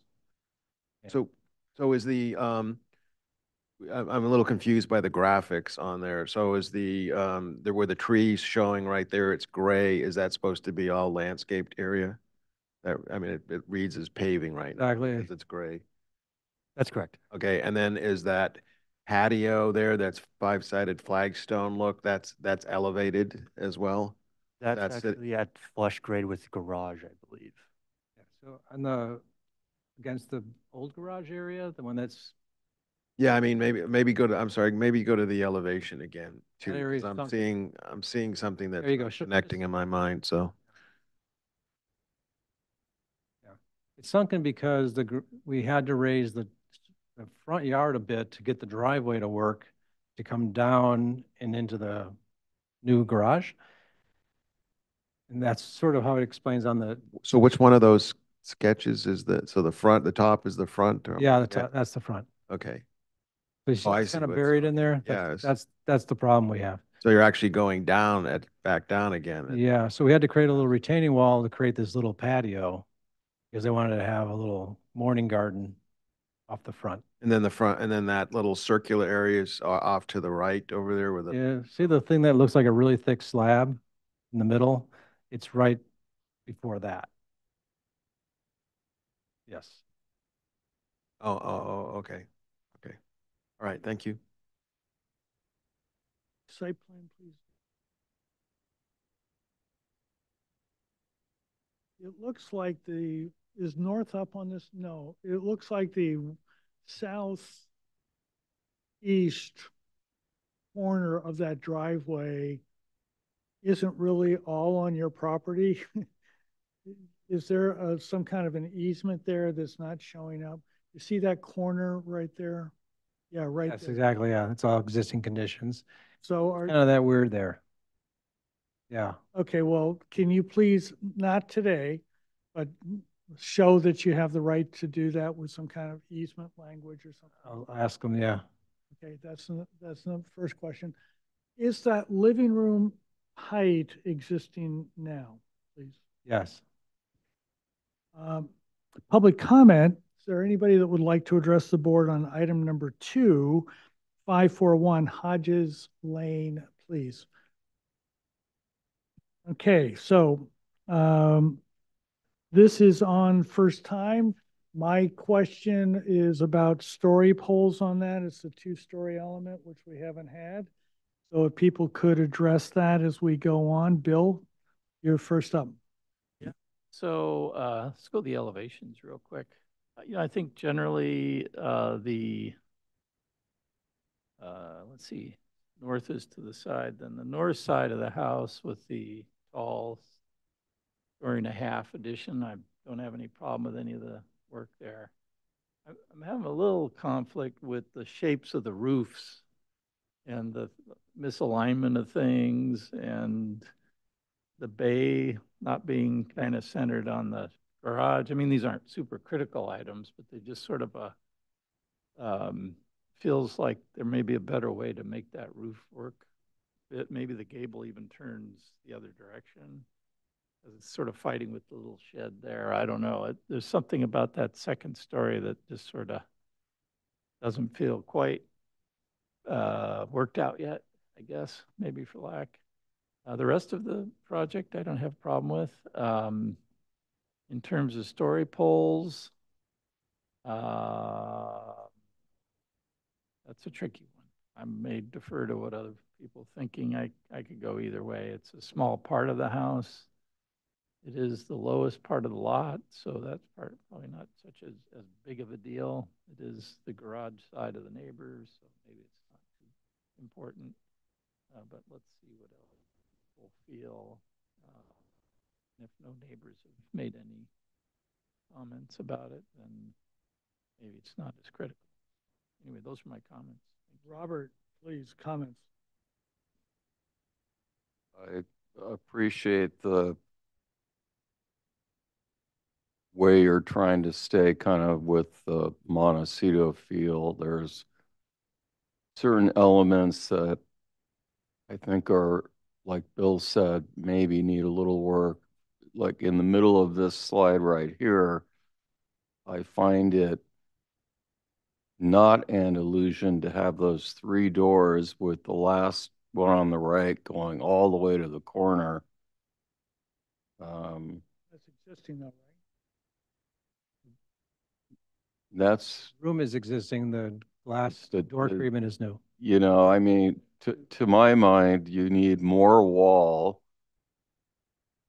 and you would never have a corner that tight, push that close. There's just odds and ends, but I think in general, it's a nice design, and maybe in your detailing as you go forward, you can provide us with hopefully God, I'd love to see at least 2x8 walls. And, you know, just the eave details, you know, maybe do the striped plaster on the rakes. I mean, just kind of tune it up. I think you're heading in a good direction. I like the materials, I like the color. Light fixtures, of course, have to be, you know, the dark sky thing, but you're heading in a good direction, I think. One thing I forgot to mention is those windows above the doors there, that's from that room is the view of the mountains. Sorry about that. The proximity Yeah. left and right, not Yeah. up and down. Yeah, yeah. Well, it's a corner window because the other side has a window in it. Comments, Tip, please. So we'll do story polls. I would want story polls. Okay, I'd like to wait until story polls up. Thank you. Rob? Yeah, Rob, please. Could we go back to the plan view for a second, please? Hold on a second. Do we straw vote on the story polls or just 2 out of the 5 is enough? Or is that? We'll see. Okay. Otherwise, Tip, I want to hear his opinion. You know, I know you, Mark, and I know some of these some of you architects have great hand graphics, and so what I'm seeing, so the plan view, so the elevations are nice, and I know you're trying to put forth this Andalusian quality, and I don't see that in the site plan and the plan view part of it. I find the entry, it's kind of busy. It needs a little bit more. It doesn't have that kind of Andalusian feel to it. It's maybe it's the graphics. I think that, you know, kind of a hand-drawn concept or that or something, or using the computer to put forth that would be very helpful, because there's kind of a so the simplicity is kind of missing for me, and I find the entry is kind of confusing. There's a lack of hierarchy to it. Is that you've got this kind of circular element, and it's calling attention off to the backyard, when I think you want to maybe put forth the front door and have that as the dominant element. So I'm struggling, I guess, with maybe some of the graphics. I think would help, you know, help present that, but I find the plan view is not putting forth that kind of Andalusian flavor that you folks are after, and that the architecture is starting to do. So I guess I'd encourage that. I very much want story polls, particularly considering that the house is basically now a single-story house. And even though it's technically a single-story living room, it's all. So, and I don't know the neighborhood. That's why we do site visits and why we have story polls. It wouldn't surprise me if you're blocking some mountain views. So I don't know. That's why we go out there. Okay. And that's why putting them up, the neighbors will get really clearly seen, oh, it is okay or it's not okay. So, and then in terms of this, you know, there's kind of these very formal, grand, state, classical Mediterranean. And then there's kind of the George Washington Smith. I know that he was more Mexican, but sort of casual farmhouse, funky, you know, things kind of get put in wherever they do. I love both of them. but I'm not so sure you've got figured out which is which here. And I would encourage you to either formalize it or create some kind of more interesting details. And in terms of that window, the clear stories, when you sit down and figure out the head and then the transom and then the sill, those are usually about that big. And if that's the view, you're blowing it. So a much taller door. I went to Europe way too long ago, stayed in this place in Italy, and it had very tall doors, and they were dramatic, and they were hard, so you may want to think about that. And then you don't have the problem with the grids lining up and all that kind of good stuff. So is everybody okay with a site visit here? Yeah. Okay. You're not on. I think just as a rule, anything two-story needs to be story pulled. Yeah, and so the living room, because it's new, that height, and then over, is it a bedroom up over the garage? Whatever's up over the garage. The bedroom, yeah. Yeah. So bedroom garage is all new. You restudy that roof and then come back, or are you guys okay with the line?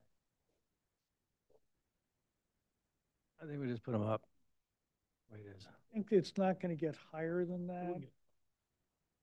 So we had some more, I wouldn't call them aggressive, but more different flavorings for the left part, but we wanted to make it seem more like it was smaller on top. So we pulled it back off the base and put a kind of quirky bay window there. It's off the front, which is off center. But so for us, there was a lot of these kind of quirky Andalusian built over time. This is what grandpa's house was. Then this is my dad's house, and they've all sort of added on to give it that feeling. It doesn't look like it was all built at one time.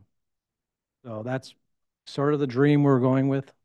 But that's a hand-formed corner, and it's old, funky tile, Yeah. and not pristine metal windows or clad windows.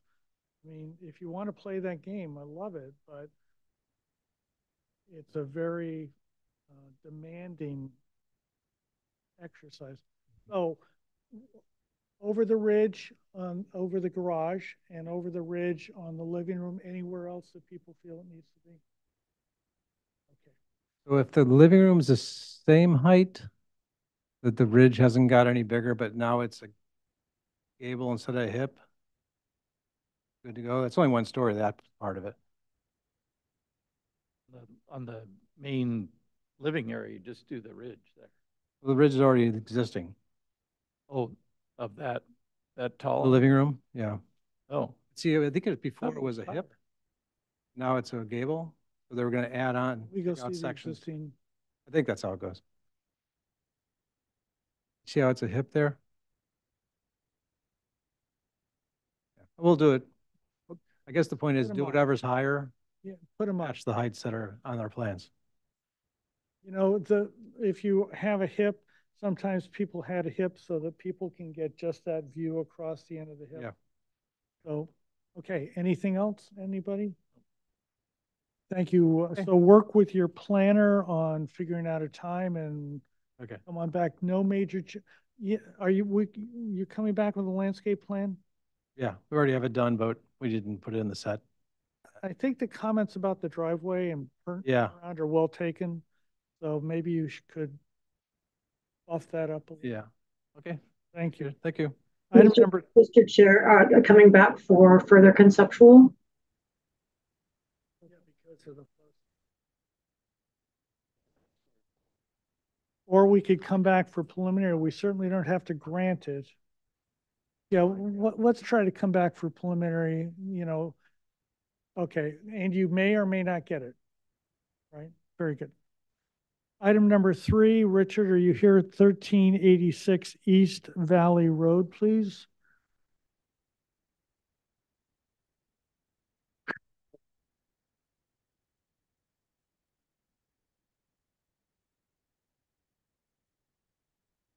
That mic is not on. That mic is not on. There you go. Or you can stand up if you want, Richard. There is a memo on, no, I'm sorry, that's the next project.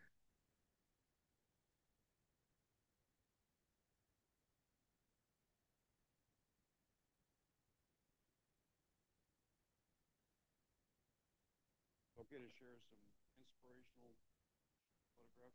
Speak into the mic, please. We're broadcasting over to France and China and South Africa.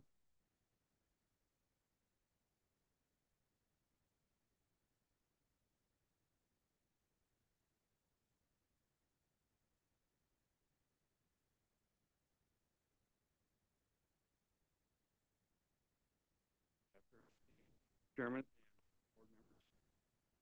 Speak into the mic, Richard, please. See how close I am? Speak into the mic, please. No room for my drawings. Yes, they're supposed to be up on the screen. Right. Okay, very good. Thank you. My own scaling if I have to reference.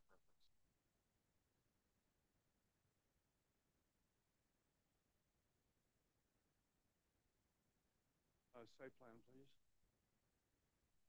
Into the mic, please.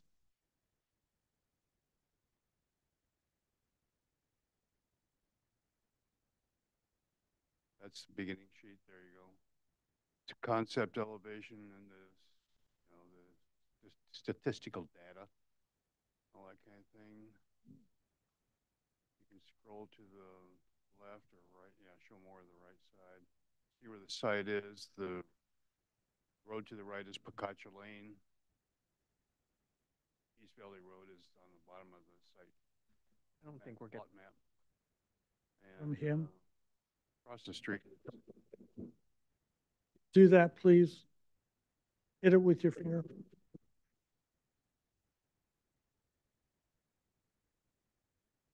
Across the street is Casa de Herrero.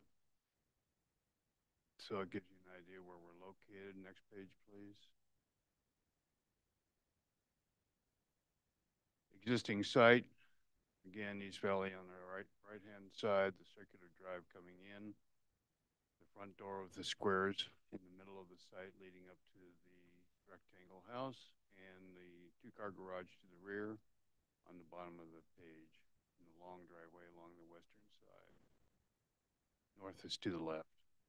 Backyard is to the left, and there's a big walnut tree in the backyard in the upper left-hand corner of the map. With that little patio out there with the jacuzzi that will be removed and remodeled with the new landscaping. Next page, please.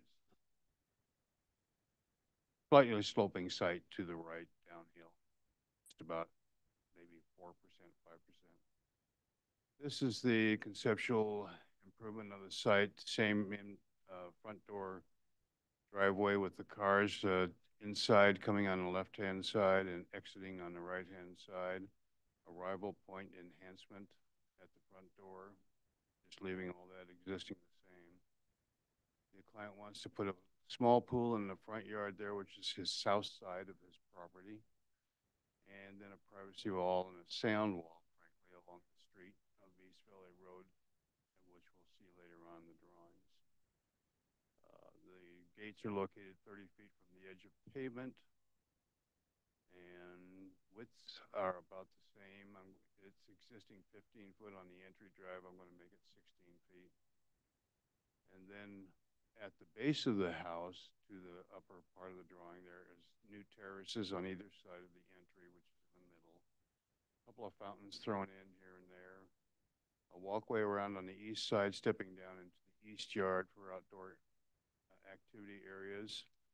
To the rear of the house, going up the page, is adjacent terraces from the dining area. And then the fountain area that you see there in the middle circle, going to the backyard with some landscape improvements back in there. The westerly driveway going to the north and the existing garage stay the same. We, go ahead and page, next page, please.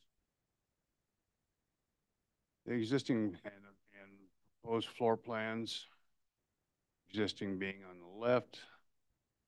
Kind of an interesting house. The front half, the south half of it, is split level. In other words, you walk into the entry level, there's the living room to the right. You step down half a flight or a third of a flight to the driveway level. To the left there, you see the vacant rectangle. And then behind that, you step up a half level, which is again at the entry level, to the kitchen on the left-hand side rear house. And going across to the right is the full living room from the south side to the north side. And then there's a little, I guess you'd call it a vestibule beyond that living room. The back patio behind the house, and a back patio and a laundry room behind the kitchen there. What we are proposing, keep in mind this house was built almost 100 years ago, which plumbing was hardly invented then, and closets were hardly even thought of other than a Sunday jacket to go to church in and get buried in.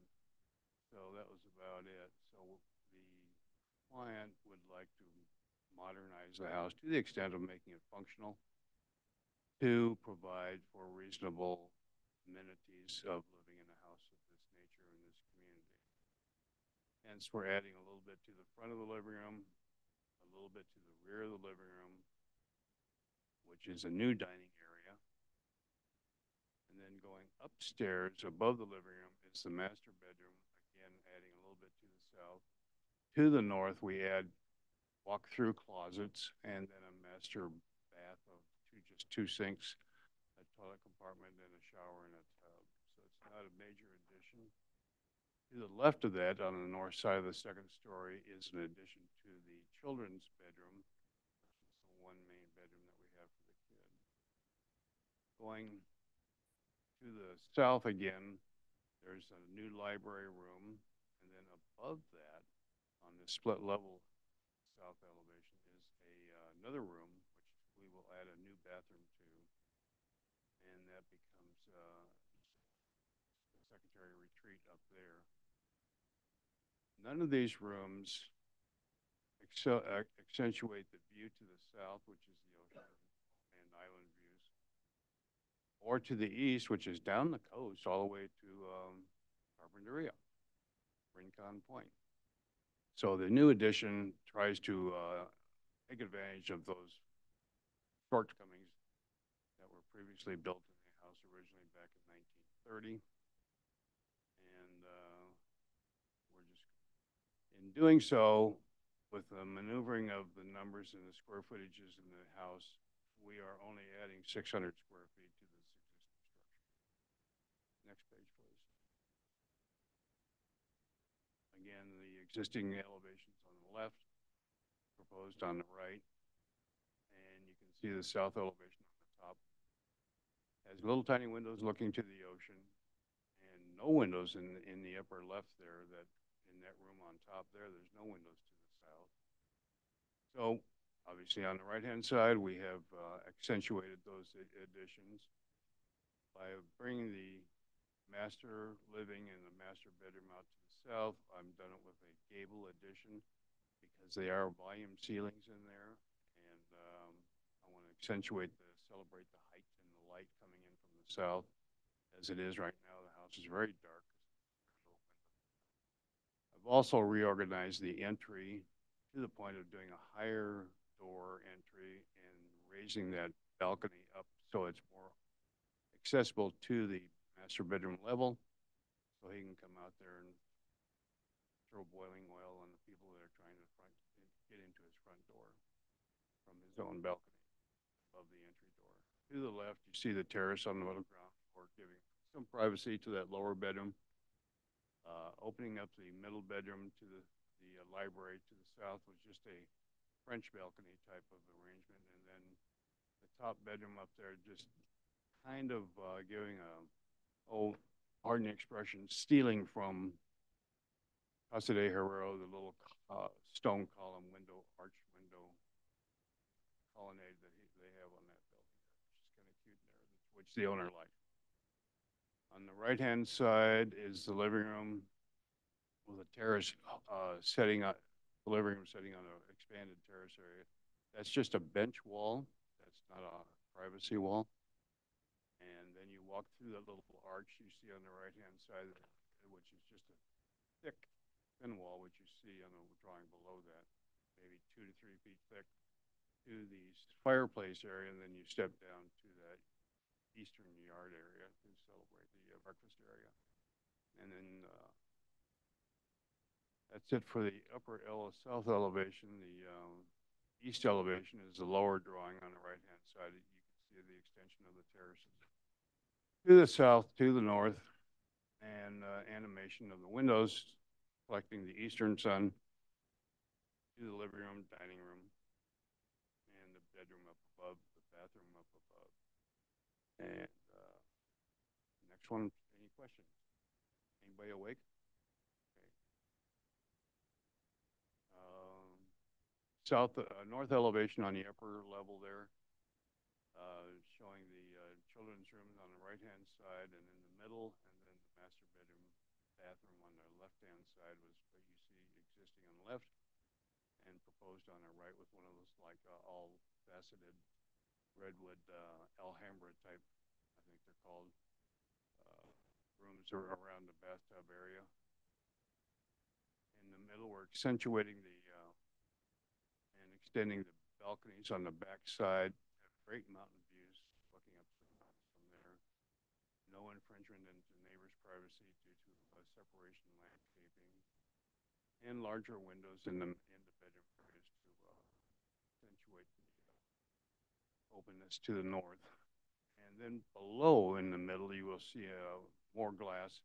Right now, it's all sliding glass doors, 1950s aluminum, shaded, and we're putting in, obviously, Monterey style doors and windows that open all the way through to the front door that you saw on the north elevation. So that becomes an entry vestibule, if you will, on the ground floor. On the west elevation on the lower side, you'll see an enhancement to the upper windows, to the top floor, the middle room, the library with a little French balcony, and then the entry and the terrace on the lower level. Stone veneer, shaping up some of the proportions of the area, some whimsical round windows, and a little tilted roof pitch to expand on the kids' bedroom there at the top floor. The lower floor already comes out that way to the north. In the kitchen area, we're just taking out an interior wall where the laundry room is now, and we're making the kitchen larger with a breakfast area in it, and there's a patio outside of that, a breakfast patio to the left on the drawing. That's about it. Next drawing, please. Just sections through the buildings. Top one there, you can. I don't think we need to see this. Level effect from front to back. Just keep going. The right one on the upper right. Excuse me. Upper. Scroll Richard, up. I don't know that we need to look at this. We're Scroll up again. We're primarily interested in the exterior of the building. Okay. Okay. Then the enlargement of the wall plant here at the front door at the street level, the gates and the wall. And then you scroll down, you can see the elevation of the wall. They're 6 feet high. And I just did some scallop on that long front face there to give it some relief of attention and perhaps a tone or two lighter or darker, probably darker, underneath the scallop relative to the other ends. Using stone, honed stone, sandstone veneer at the entry columns, but not at the exit columns. Wrought iron framing with fixed redwood panels in between the wrought iron, which you see in the rendering in the bottom elevation. The idea of the wood gate came from across the street at Casa de Herrero. They have an arched, solid wood gate without any adornment on it at all. But this is, I think that's their function gate that's different than this. I just picked up the material from that. Okay, next page. That's it. Is that it? Landscaping. We have landscaping on board here. We're supposed to have zooming landscaping. Membership. Who is it? Josephine Grove. Haley from Haley. Haley from your board. West Bar. Yeah. Kaylee, are you with us? And John's. Yes, I am. Go ahead. You're on. I apologize. This is Kimberly. Did you ask if Kimberly was with you? Oh, Kaylee from Oh. Arcadia. Haley, the landscape architect from Arcadia. You see her?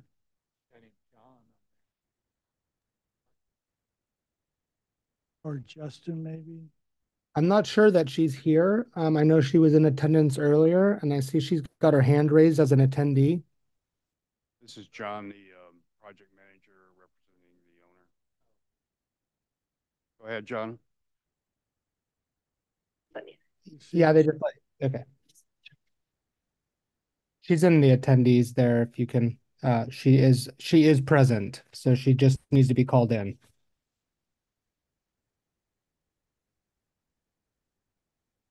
Are you with us now, please? I am. Okay. I don't think everyone saw my hand was raised. Sorry. I'm Kaylee with Arcadia Studio. I apologize for not being able to get in. So just to go quickly through the landscape plan, Richard went through quite a bit of the site planning, but this property has a relatively undeveloped site plan, but it has decent screening. So we're really building out the interior of the property. We want to formalize the motor court area, right? Starting with the in front of the front doors. If we want to just zoom into kind of the front half of the property, so I can just point out a few features. So we're going to give a little stone frame and cobble to kind of formalize kind of a parking court, so that it doesn't feel like such a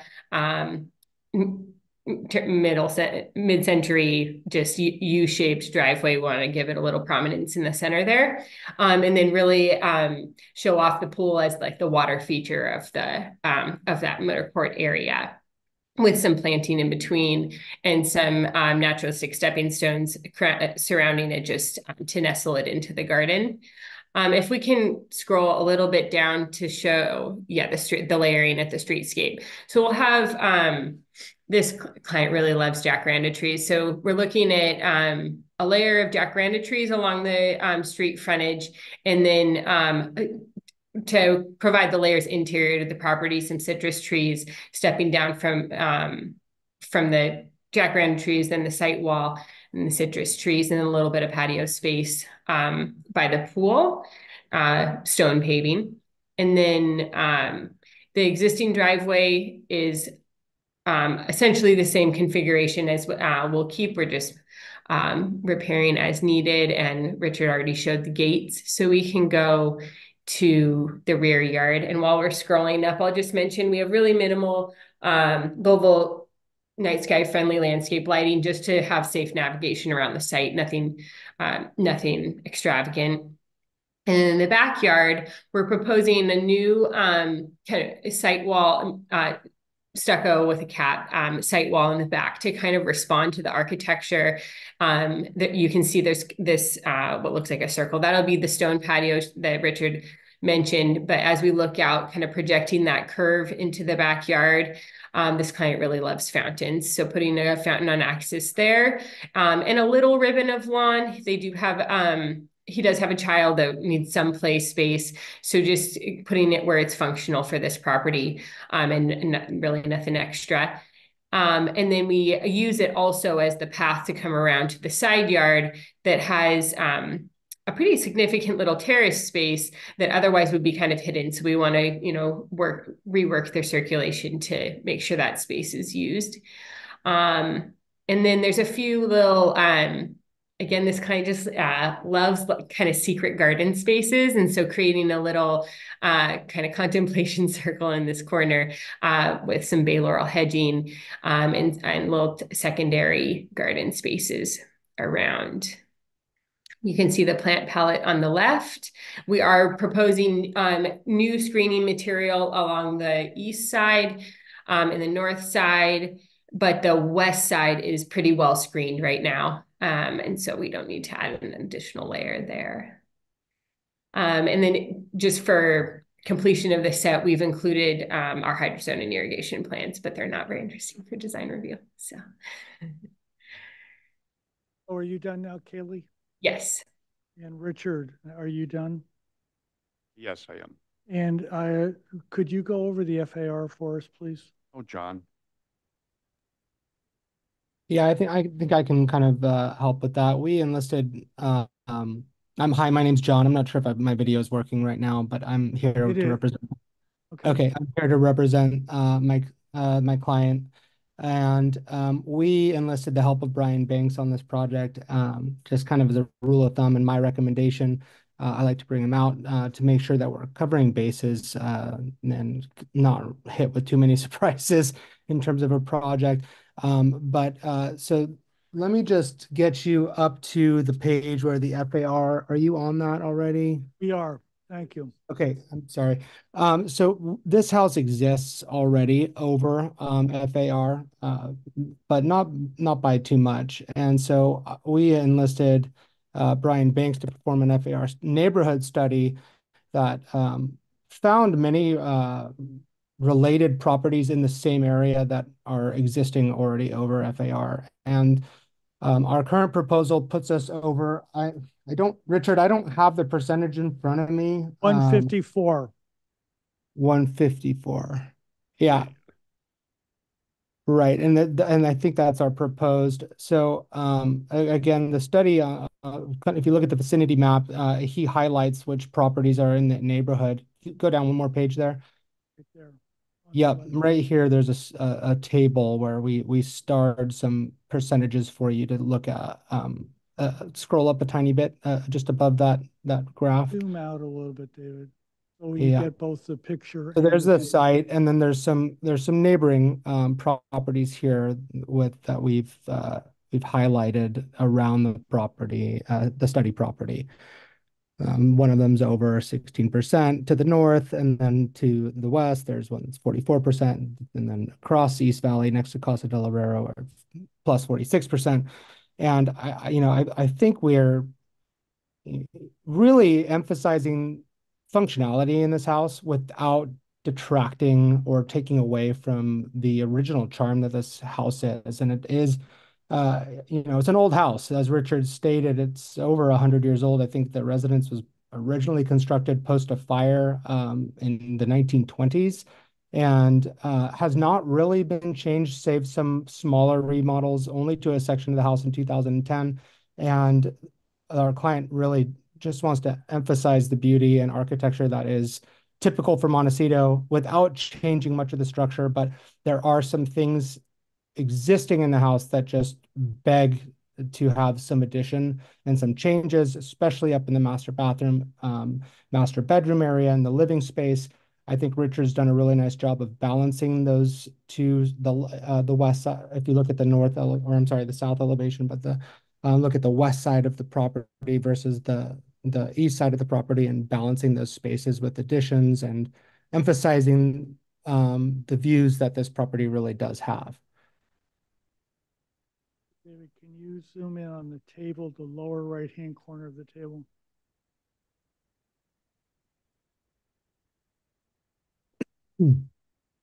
So Jonathan, just before we get into everything else, so there's that number at the bottom that says 121.85. And then there's the number next to it says 274.33. Do you see those? Can you see those, please? I do see those, yeah.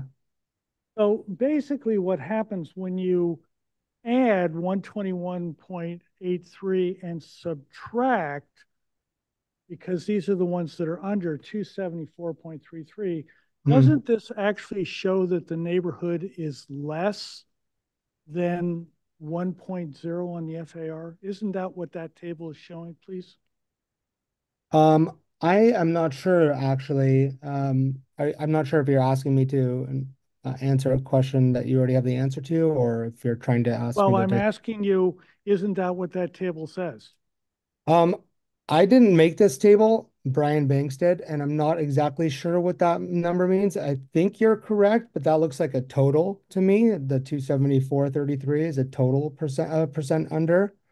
So there is a difference there. Very good. Thank you. Okay, so are you guys, Richard, are you done? Well, I would just like to, the county's way of determining the FAR is one system. My system is, what we did is we eliminated some rooms inside the house. Therefore, we took away square footage. Right, And the net add to the project is the 600. right. I understand that. Thank you. I just wanted to make that clear, not the 900. Not the 900. So, and these are all interior face of interior, okay? Very good. Richard, are you done? Exactly. Are you done? I'm through. Haley, are you done, please? Yes, thank you. And Jonathan, are you done, please? Yes, I am. Thank you. Very good. Questions? Tip? Do you have maybe would show on a site plan that would show the existing footprint and the proposed footprint? Like the where did you add? Well, we had one at one time, so let's see if we still have it. Let's go ahead and scroll one more down. Uh, Once again, There you go. basically the floor plan, the lower right-hand floor plan. You see the little addition. Thank you. Oh, so the blue. See the blue dotted line is the existing footprint on the north. So the word addition is that little horseshoe shape. What about on the south side, the west side? on the right side and the south side, which is the lower part of the drawing, you see the little dash dotted line jogging in there, and it says addition. That is our addition. What about on the other side? On uphill side, Yeah, on the west. over in the left, Left. nothing. Well, see that upper left-hand corner right there? Yeah, where the cursor is. There's a 1 foot by 7 foot enclosure there. Can I see the existing? Can you move to the left a little bit, David? The what? So how did you gain almost 4,000 square feet? Say again. How do you gain almost 4,000 square feet? You're adding. Oh, the existing house is over 3,000. Yeah, but you're adding 3,900 square feet. Oh, no, you're adding No. 4,600 square feet. Only 600 square feet to the footprint and the second story, whatever. The volume. Line is that they've got a big house. It's way over the Right. FAR. They're adding, according to Richard, and I'll take him at his word, it's 600 square feet. 600 square feet. I think that the agenda says 900. Is that right? No, it said something else. It said that an addition of approximately 4631. He says 600 square feet. Which is wrong. Probably. That's what I'm trying to get at. Well, by virtue of the fact we have eliminated rooms inside, we've reduced square footage. So when we add the square footage on the outside, it is, with that reduction, only 600 square foot added to the volume of the existing house. So existing, you have 3,958. Say again? Existing, the 3,958. David, can you go to the FAR worksheet? Let's go up to that. Yes, that's right correct. there. Okay, can we zoom in a little bit? Okay, so the columns existing to be removed, 236, new addition 900. So there's a net change in there of about 650, right? Because there's 300 square feet taken out of that. Right. Inside A net gain of about 650 square feet, right? If you scroll to the right, you'll see some more numbers. Oh, down. I'm sorry. Keep going. Going. Oh, okay, go up. There you go. Those are my numbers. Okay, so see 398.58, 39.58 at the upper left hand in the middle there. So now it's 46.91. Existing floor area. And then you go down below and you say existing additions deleted, you end up with 4, 6, 50, 31, which is the from almost 4,000 up on the upper left-hand corner to 4,600 on the lower left-hand. That's a 600 square foot addition. So the existing house is already over the FAR by 1.3. The original house. Yeah. Yeah. That's the handicap here. And so everything you do now is under the building, the footprint of the existing house, except the back, except the north. The North. dining room and kids' bedroom. Okay, thank you. Is that all? Rob, please, questions. Yes. Richard, so I looked at this historical report. So is my understanding of the conclusion of that this is not a significantly historic structure and site? Did I read that right in this report? That's what I read also. So would that, it's always a tough solution to put a pool in the front yard and then kind of lack kind of the sense of arrival and what's the front yard, what's the backyard. Did you consider getting rid of one of the gates and driveways and trying to maybe relook at where you can kind of create a sense of arrival, a new front door, and then maybe separate that and create kind of a pool area that takes advantage of the view? Keeping the driveway is a matter of probably the owner seeing the existing situation flow as easy as it does when people drive in. Instead of going back to the northwest corner to the garage, they pull into the front of the front house, and it's wide enough there to actually park 2 abreast if you wanted to, or park 1 and still get by. And the concept of the pool next to that arrival area was as a reflecting element of water theme, more than a swimming pool activity area.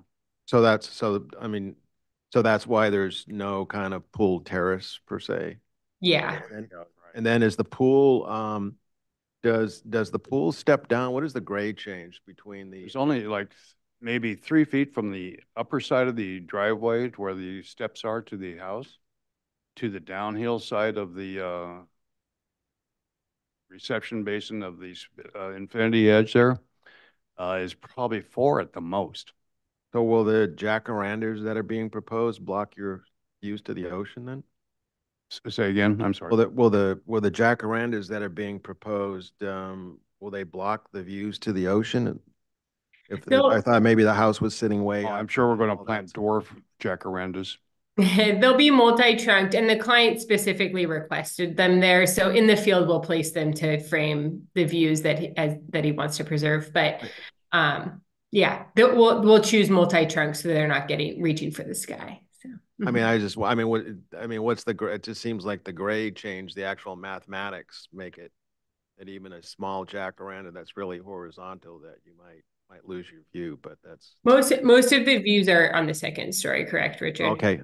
Well, that makes sense. I understand what you're saying, Rob, and they are kind of lacy, and if they're sure, I love the tree, lacy, but to that point, we're open to options on that. All right, those are my questions. Thank you. Robert, questions, please. Can I see the gate street elevation? Scroll down to the last page. And what's the existing and what's the new? The top is the existing. I'm sorry, this is all brand new construction. It's all brand new. What does it look like now? I'm trying to remember. I'm trying to remember. It's just a stucco plain wall with a Eugenia hedge in front of it. I'm not sure that there's actually a wall there. It's just planted hedging with 2 driveways. You can see in the photo that the site photo that Richard has in the first page of the plans. It's just planted hedges, and then it's just asphalt driveway open to east Stop on the site plan. Scroll up to the existing site. There it is. There is no wall shown. No, there is no wall there. It's just all vegetation. The existing south or uh, s- south is to the right, correct? Yes. Is it's actually a three-story home? Portion of it is 3 stories. Okay. I'm sorry. I don't understand the question. It looks like it's 3 stories on your new elevation. Is it existing 3 stories? Yes, it is. Yes. Go to the elevation page, scroll down about 4 pages. Back up. Yeah. One more. Thank you. There it is, 3 stories on the left-hand side of the south elevation at the top of the page on the left. Okay. See where there's no windows up there? Yeah, I It's see a that. 5.5 foot plate. Yep. But there's actually a room inside of there, but no windows. But it does have windows on the western side, as you see to the left. Oh, we don't have it on this page. I'm sorry. Okay. Scroll down or up. Scroll down.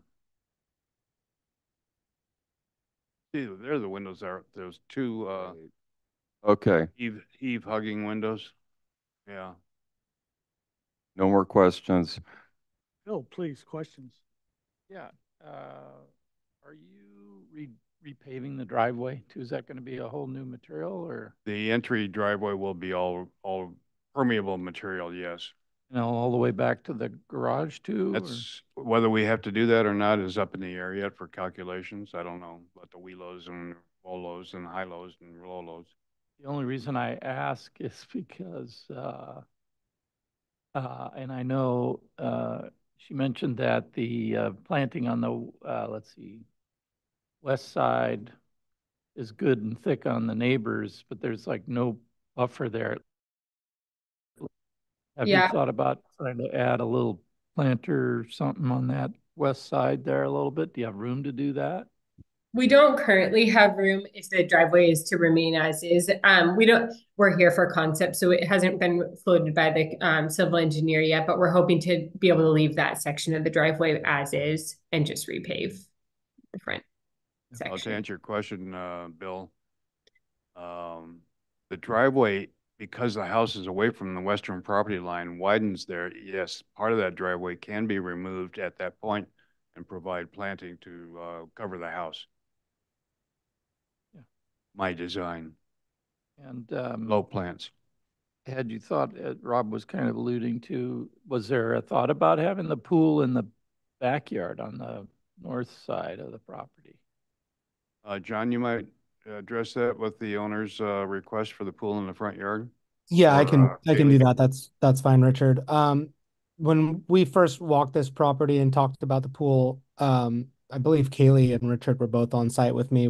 We actually did ask if he would consider putting the pool in the back, and just as a matter of thumb, he much prefers it in the front, and his reasoning for that is that it gets more sun.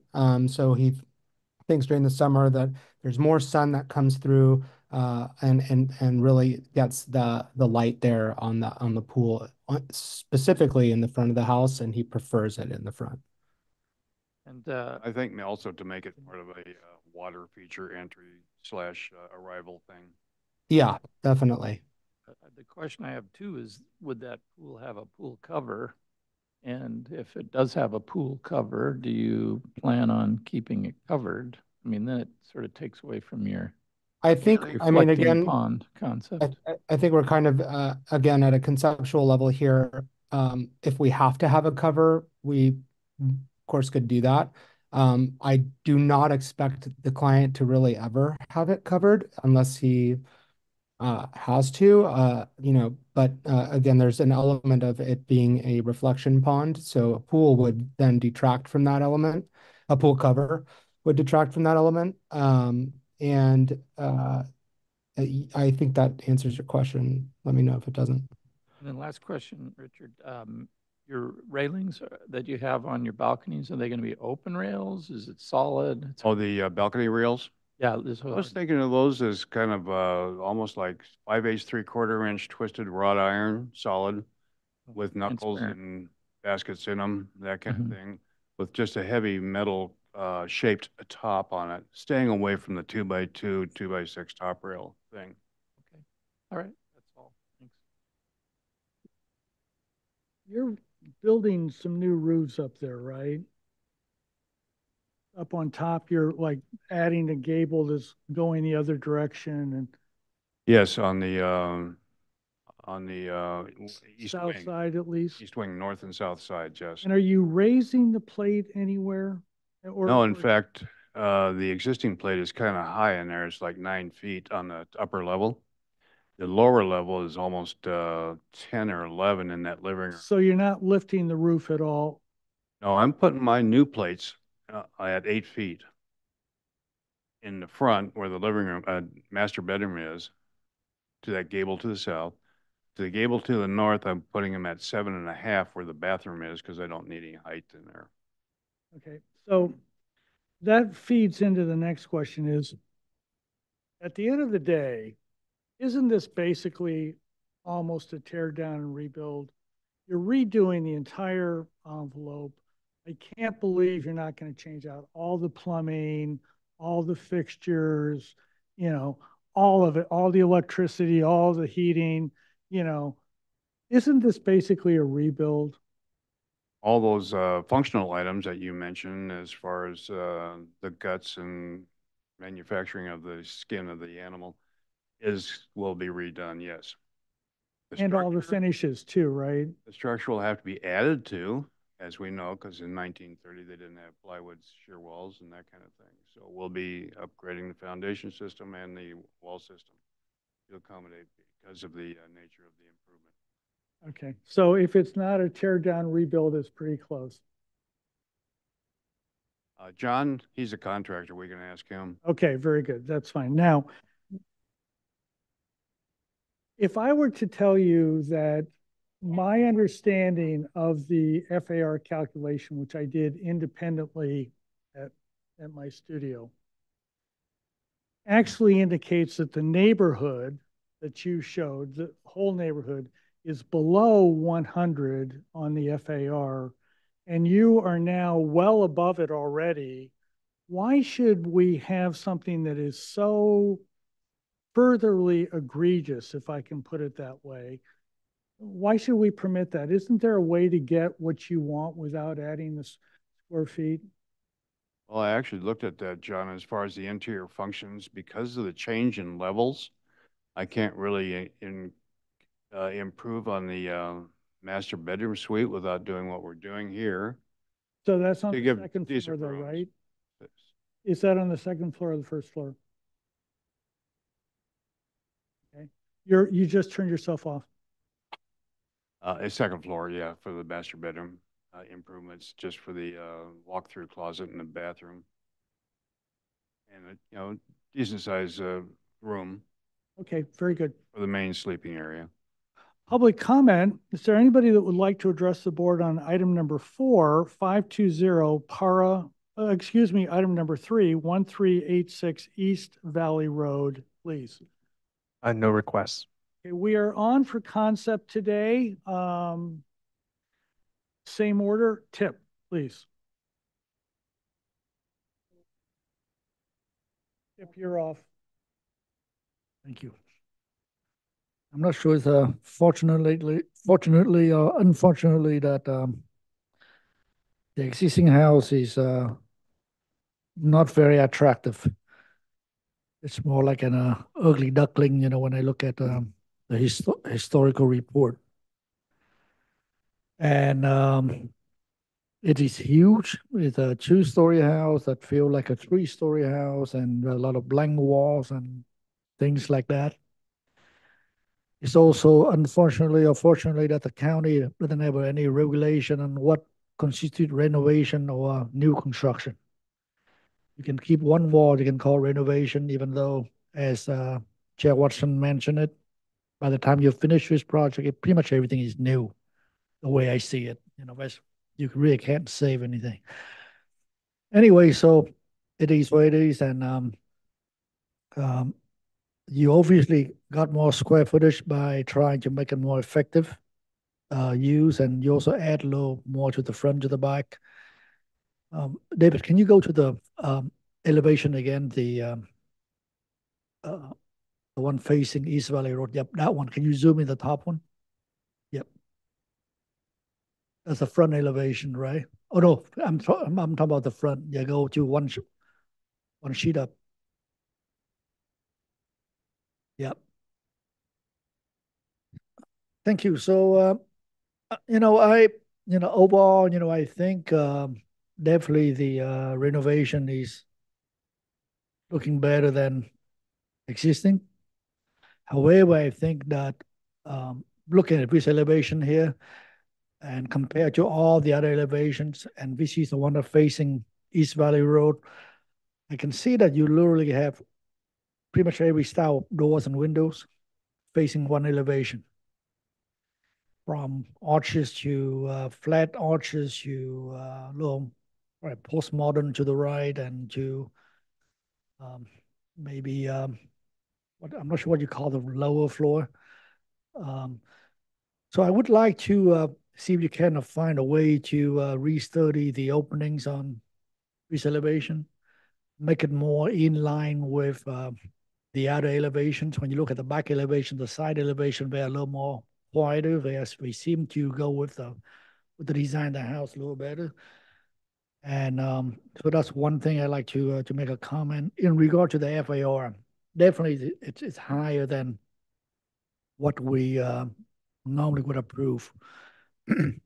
However, this is, I think, is kind of unique project because of the mass bulk and scale of the existing building. It's not like this is 10 times worse or 3 times worse. Or I think it's better if you rework this elevation. So because of that, I'm inclined to be able to support the increase in the FAR from 1.3 to 1.54. And I like the pool in the front because I think that with your new design, it kind of provides some symmetry to the building. And I think the front is definitely a place for the pool, not the back. Thank you. Rob, please. Comments. Um, for what you folks are proposing, generally, I mean, the elevations are nice. I agree with Tip's comments on the windows. I think in terms of, the formality that you're trying to create, the landscape plan honors that, nicely.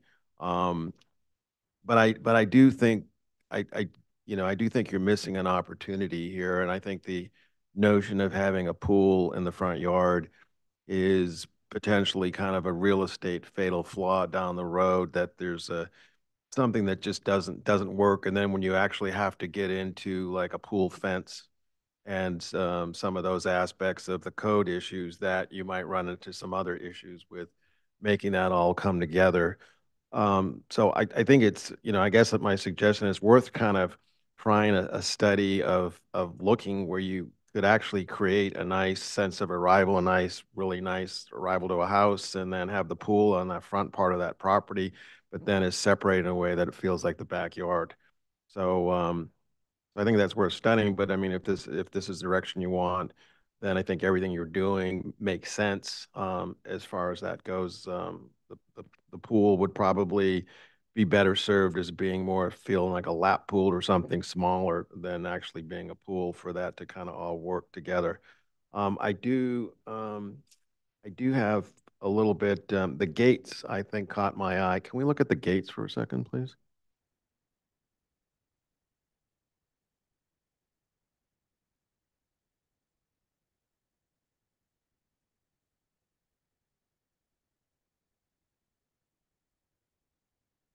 Yeah, I guess yeah, the ones on the left are a little ornate, and maybe the ones, I think there's maybe a little bit too much dressing on those, but it, it feels like it wants to be symmetrical, and yet so it's not. So I guess maybe if you're going to go that direction, then maybe make the right side a lot quieter and kind of hide that entry, and then really kind of enhance the left side on it.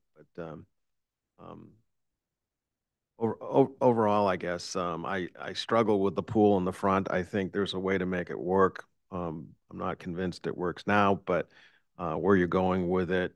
I mean, what's there, the landscape plan, what you've done, Richard, are nice and on their own. But so anyways, those are my comments. Thank you. Robert, comments, please.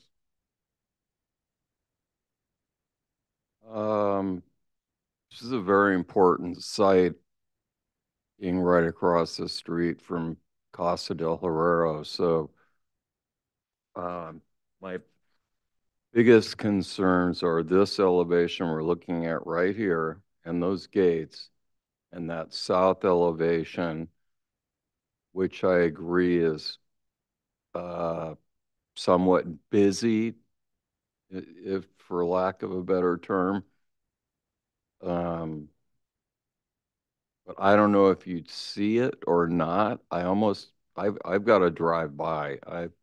I have a million times, but I know there's a house back there, but it's never stood out.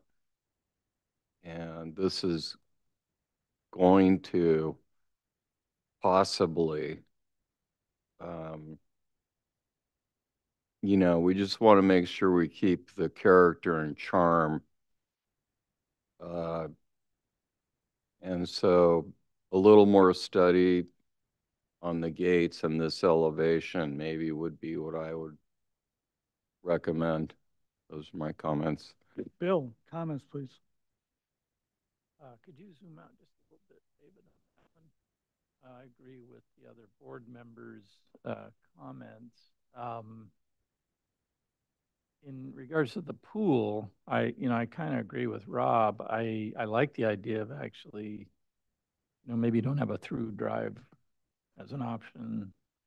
The pool feels awkward there. If it was more reflecting, maybe it's more narrow and long, and it's a lap pool.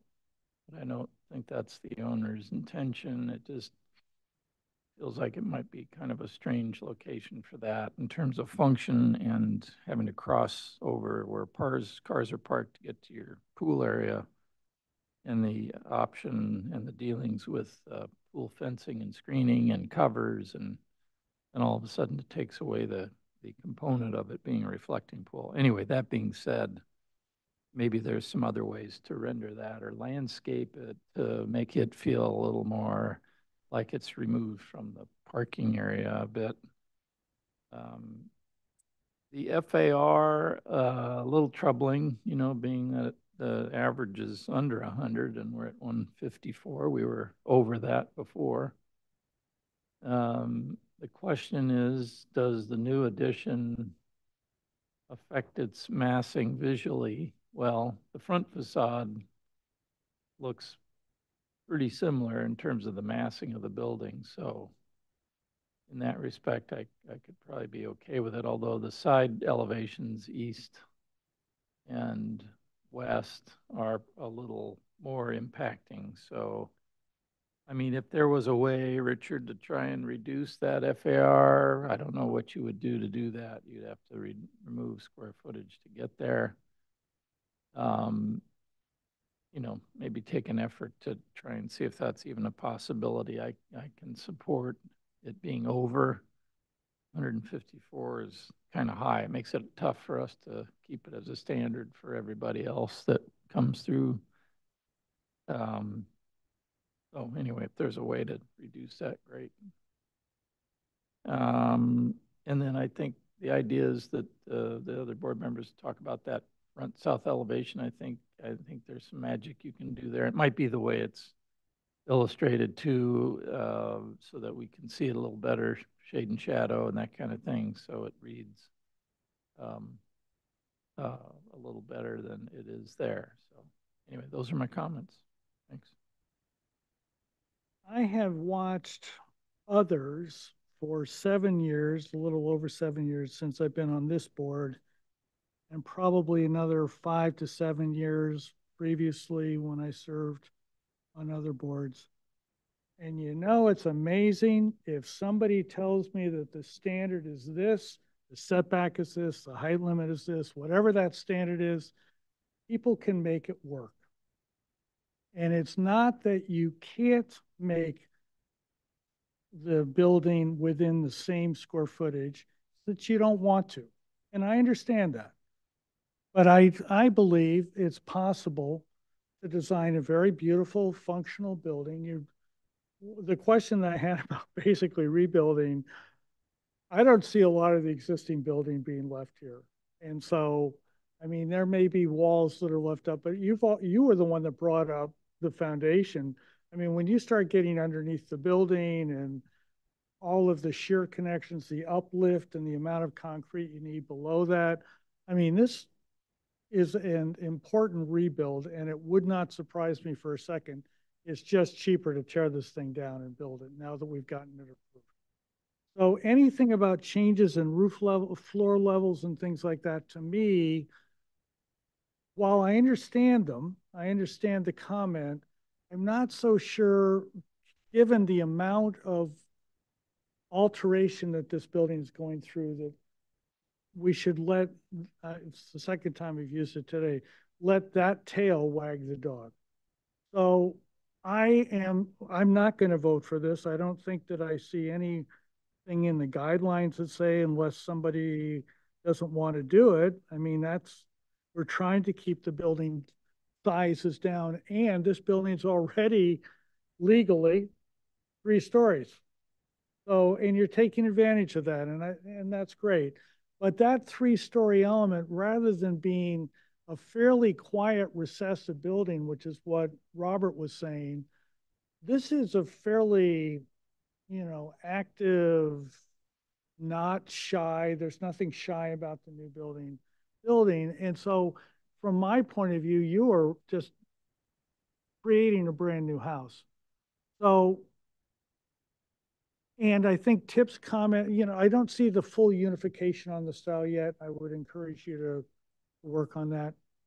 But so I'm not going to be able to vote for that overage. I know there's a way to take out that 600 square feet, and then if you keep it level where it is, I'm more than happy to vote for it. But I won't vote for this based on that. I never have, unless an FAR study substantiated that. And it appears to me that this one does exactly the opposite. In terms of this pool, just as a quick note, there may be more sunshine there now, but as soon as Kaylee gets done putting in, I'm not sure what those are those olives down there? Jacarandas? Oh, really? So you're going to get all that leaf litter down there? So there's not going to be any light there. So maybe just put that into the equation. So anyway, any further comments before we go on? Okay, so I think back for concept, there's enough different things here. And it sounds like Bill is somewhat uncomfortable, but no one else is with the FAR besides me. You're okay with it? You're okay with it. Okay, very good. So thank you. Item number, did you want to say something, Richard? Okay. Let me ask you, are we coming back for what? For preliminary on concept, I think. I think there's enough here. If we're in the neighborhood, I would love a site visit. If it works with any other projects we got going there. Well, they're kind of half an hour segments, so it doesn't really matter. Anybody else feel a need or a want for a site visit? Well, I drive by that every day so I can see. Yeah, maybe we just do it ourselves. We'll just do it ourselves. Okay, very good. Okay. My only comment would be that there are, per the maps, there are 5 other dwellings that are over the FAR allowable for their individual sites. But not this much. Yeah, 46% and all that kind of thing. You're now at 54. That's close enough. Okay, very good. So you're now the biggest house in the neighborhood from FAR. Okay, very good. Item number 4, Will, 520 Para Grande. And do we have someone visiting us over the internet for this project? Is Rob out there? Is it Chuck McClure? Is he out there? Yeah, right. Is he, do you have him? Okay, very good. So We are back for preliminary final. The comments last time: appreciate Spanish Santa Barbara style architecture. Look at reducing number of windows in the garage.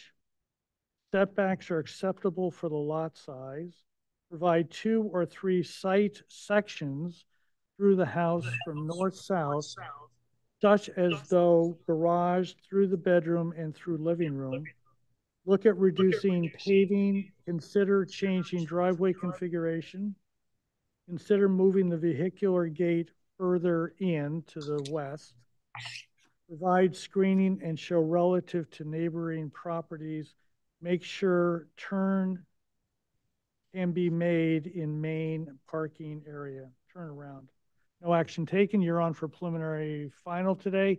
There is a memo.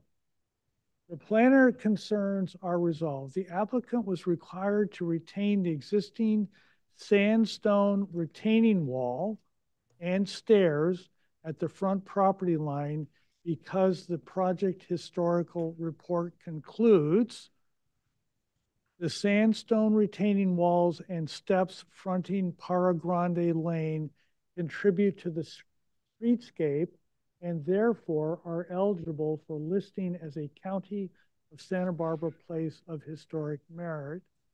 The report also concluded that the other existing structures and landscape on this property are not potential historic resources and were not eligible for listing. Revised grading estimate is 120 cubic yards of cut and 60 cubic yards of fill. Will. Nice to see you, Chuck. Hi, I'm here. Can you hear me? Yes, we can. Thank you. Oh, good. Excellent. Thank you. Yes, you're no longer chained to your office. Okay, great. And can you hear me? Yes, thank you very much. Okay, terrific. Okay, Will Gray, and architect for the project. And let's see, we were here last December for a conceptual review and received constructive comments from the board. Today we're here for preliminary and final review.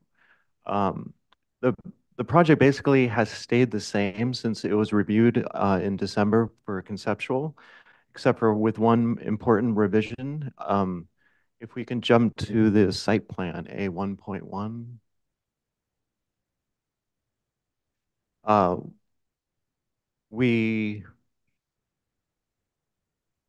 It's right after the civil drawings.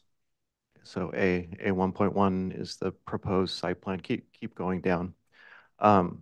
What we have done, one significant change to the design, we pulled the building. It was previously on the north and south side, encroaching into the side yard setbacks. And so we decided with the owner to pull the building back out of the side yard setbacks to not only reduce the square footage, but also it reduced the FAR down to 96% from 97%. And more importantly, it pulled the building away from the neighbors to the south and to the north. I'd like to address each comment from the board. I'll just go through each one quickly here.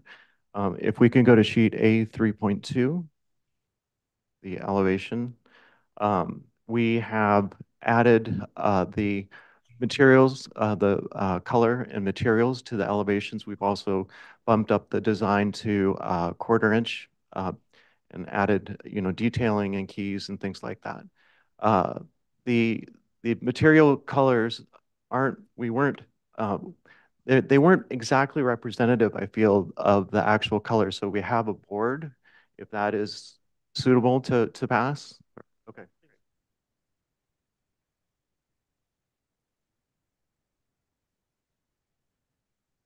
It seems like the scanned colors aren't very representative of or they're not truly. They're in the same direction of what we're proposing for the building, which is basically warm neutral tones throughout. The field color, which is called a cell from Chateau Domingue. It's a paint color and it has a reflective light value of 80.5%. Item 2, study the reducing windows in the garage. if we could go back up to A 3.1, that is the south elevation. The three windows of the garage are to the left. We studied this elevation and we felt that the window arrangement was pretty successful. So what we wanted to propose is reducing all the windows on that side of the building by six inches. Also in the garage, we're proposing to add seated glazing as well as diffuse light or diffuse glazing. Item 3 were the setbacks, and I think they were acceptable. Item 4 is a request for site sections, which is sheet A 0.7. And we provided 3 sections through the site. The first being through the garage, the second being through the bathroom, the largest section of the building, and thirdly through the living room. We worked with Flowers and Associates for our grading and drainage design and plans, and we reduced our cut and fill for the project by almost or less than or more than a half of what we're initially proposing for the cubic yards cut and fill. The next item, if we can jump to the site plan again, which is A 1.1. We studied the driveway location, and due to this historic limestone wall, sandstone wall rather, we felt, and also the size of the property, we felt the existing location of the driveway was in the right spot. So we'd proposed leaving the same entry to the site where it is. We worked with Scott Shell with ATE to study vehicular circulation in and around the site in the building. And he felt that, and we concluded that the amount of driveway and paving was acceptable and what for the required turning radiuses and exiting off the property. Item 6, we looked at the driveway location or driveway gate location, and we pushed that existing gate back, even though it's a new gate. We're replacing the gate with new. We pushed it back so it clears the right of way. Also, it's approximately 20 feet off of the edge of paving from Para Grande. Chuck has studied the elevations in some of his drawings, so I think I'll defer to him for the detailing and the elevation design of this new gate. One note or two notes while we're on the site plan. We're working with roads. We've had some dialogue with them about this historic wall and it being needed to be left in place. Also, any other improvement we will be submitting a design exemption permit for their review and approval. So any improvement within the right of way is basically or will be at their discretion. Also, when we're on this sheet, the exterior lighting fixtures, we had an updated site plan A 1.1 showing the beam spread for each one of the fixtures, but I don't think that drawing made it into the set for today. The exterior light fixtures will be purchased by a company, Authentic Provence, but we intended to modify them, and they were still, I think the cut sheets were on that site plan. We were intending to modify them aftermarket to make sure they comply with the dark sky compliance. And basically, making sure that the hoods above are extended. We will modify them so the hoods are added to, as well as the glazing is diffuse and opaque. Item 6 was a request to look at screening for the neighbors, and if we could go back to the site sections at A 0.7.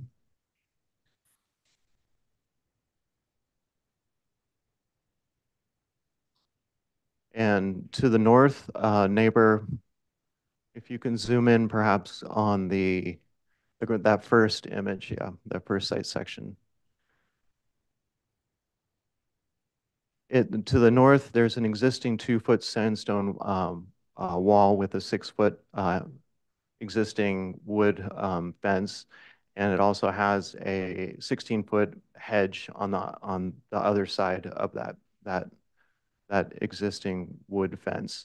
So we felt that the screening on that side of the building and design was sufficient. On the south side, we not only, and as mentioned previously, we brought the building in to the setbacks and away from the property line, reduced all the windows by 6 inches, and added glazing or diffuse seated glazing to the garage windows. But we're also proposing to add morning glory to the top of the existing south wood fence to give it an additional 1 to 2 foot canopy for screening.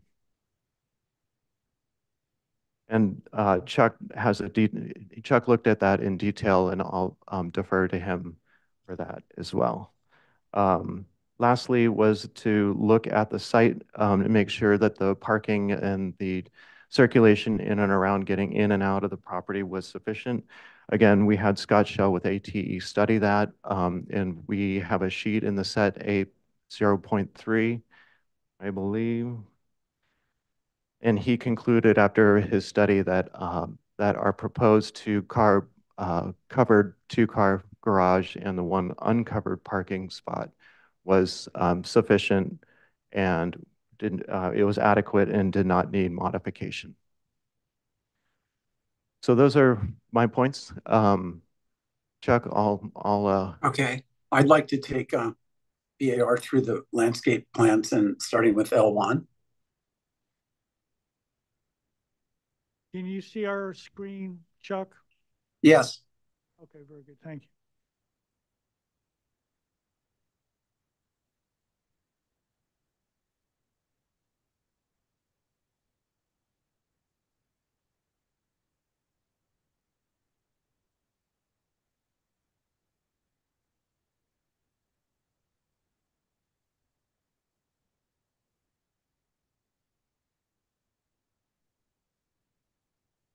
So this is That's the L1.1. Yeah, just one for now. Like I'd like to go through them all. It's a small drawing under an A6 that cannot be blown up.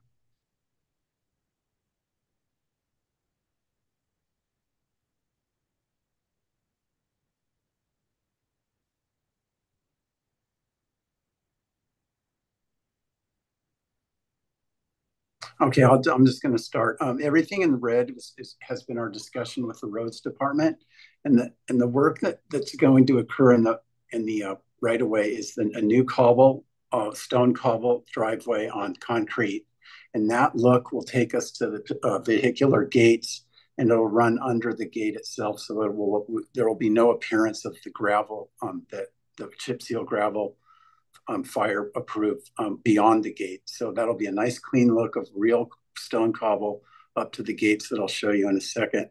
The historic stone wall remains. However, there's a block or two that has pivoted, and that'll be adjusted. So we'll get a much cleaner, orderly look on the historic wall. And the only other 2 items that are going to be visible to the public is a new mailbox that I'll show you in a moment, and a new pedestrian gate at the top of the existing stone steps part of the historic wall. And Rhodes insisted that we take the bougainvillea down, which meshes with my and the client's taste, but kind of grates on John Watson's point of about the bougainvillea. But there we sort of have it, and that will be replaced with ficus rep, and so we'll get the appearance of the nice dark green hedge at the top of on the existing fence. And also note that you'll see on the planting plan in a moment that Rhodes is insisting that planter between the stone wall and the existing fence be about 1 foot high. So we can't do any trees, and we just have to stay low with some salvias and some rosemary. And then everything beyond that is just landscape related. There's a new walkway from the pedestrian gate towards the street to the front door. There's just we have very tight side, north and south sides, so we just have some access, and then we just have a rear yard with some lawn and a new fountain. So then you can see the section to the lower left, that's from the street to the gate, and we just have about 2 feet of rise and 20 feet, or about, I think it's 11%.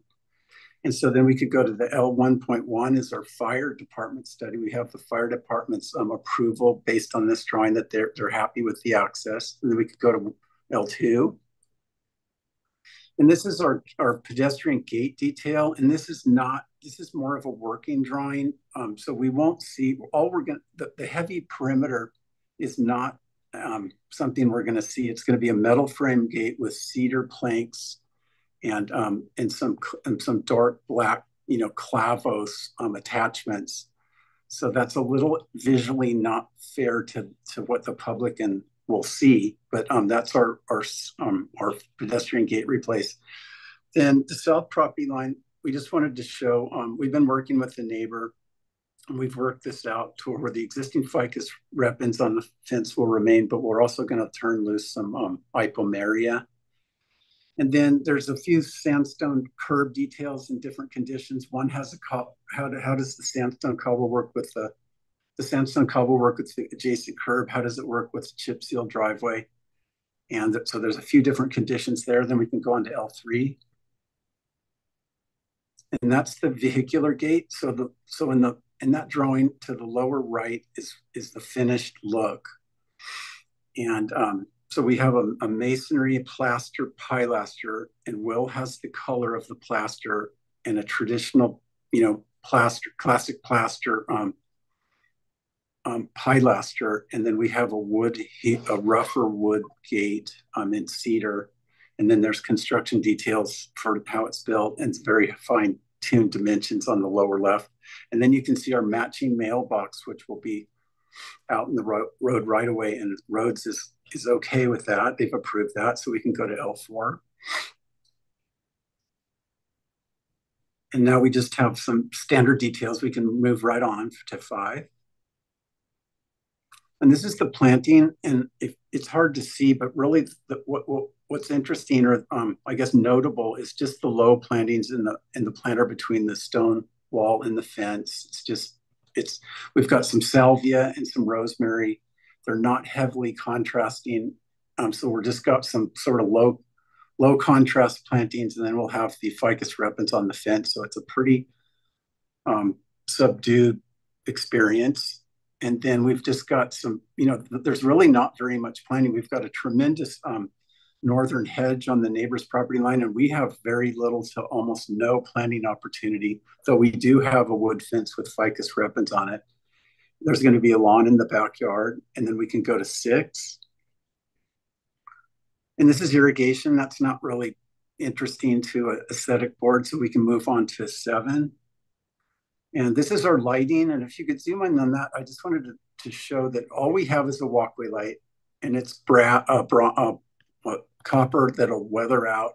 And we're just simply wanting to get somebody to the front door safely and stop. And then north of the driveway, we just have one walkway light near the Knox box to just help a driver get in. And we just wanted to stop right there. Then we could move on. Oh, and then we just go into Huilo, and our Huilo checks out. That's keep going. Huilo calculations, Montecito water likes it. And then that's our soils test. So that's all I have. Will, are you done? Are you done? I am, yes. Questions, Robert? Can I see the chimney cap details again?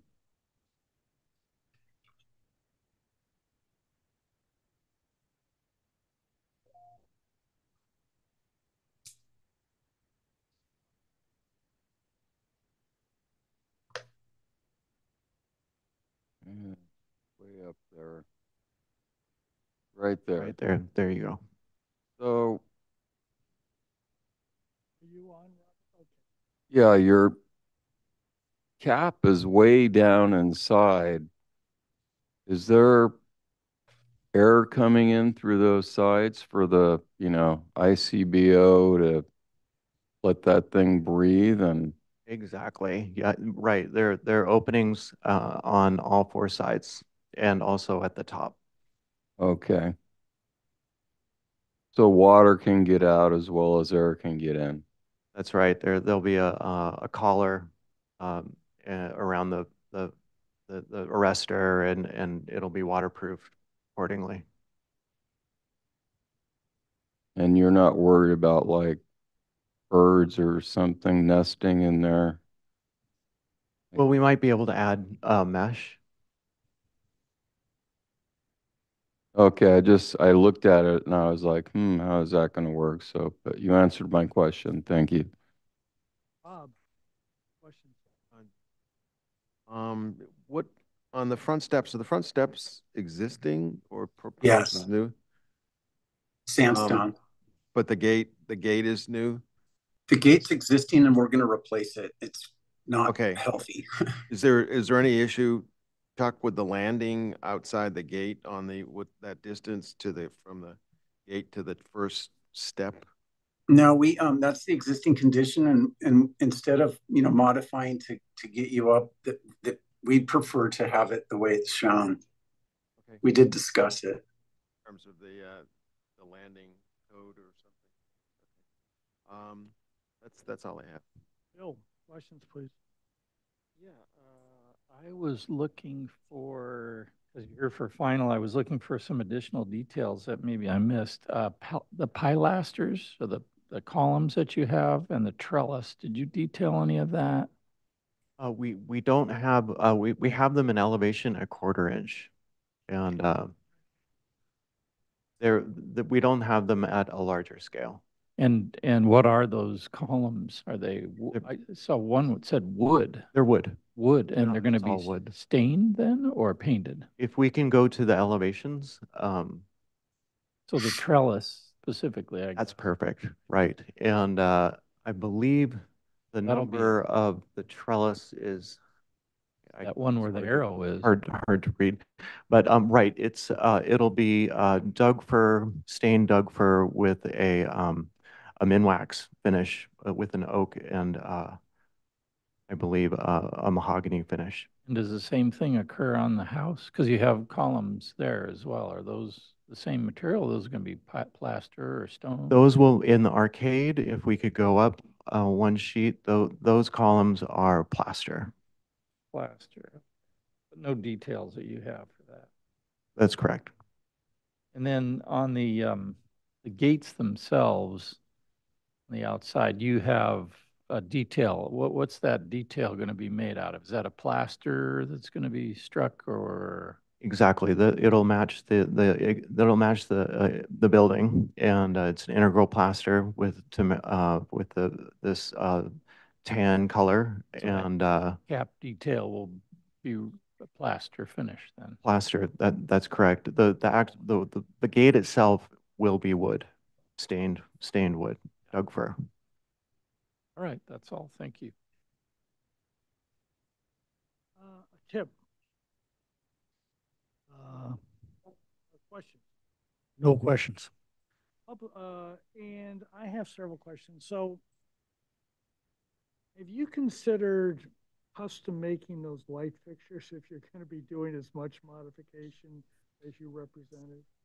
Right. Well, I think what we wanted to do is give a baseline of that. That was the design intent, and we're going to modify them to meet the dark sky. But I think we could probably buy one and go to Handelman and have them make them. Four that I know of that can modify, at least two that can modify, and four that can make. So anyway, to the best of my knowledge, we have never approved a path light in the right of way. Would you have any problem with eliminating that from the project? Absolutely not. Eliminating it? No, we could Eliminate it. eliminate it. Yeah, Road said it was okay if we put it 30 inches deep in conduit, but we would be happy to walk away from it. The building code says that you need 1 foot candle of light at exterior doors. Right. They don't tell us how to get that. And it seems to me that I think it's 4 or even 6 light fixtures that you have on that rear elevation. I know as a fact that's going to produce, I don't know, 30, 40, 50 foot candles down there. Have you considered putting some kind of lights up in the trellis that would come down and provide you a softer light, a more beautiful light, at least in my opinion, and also meet the code requirements? And perhaps blend the two. Perhaps No, maybe I was have thinking of eliminating them because my sense of those light fixture. Okay, so there's a number of different things that we concern ourselves with lighting, and one of them is a thing called glare. And glare is basically a hot spot.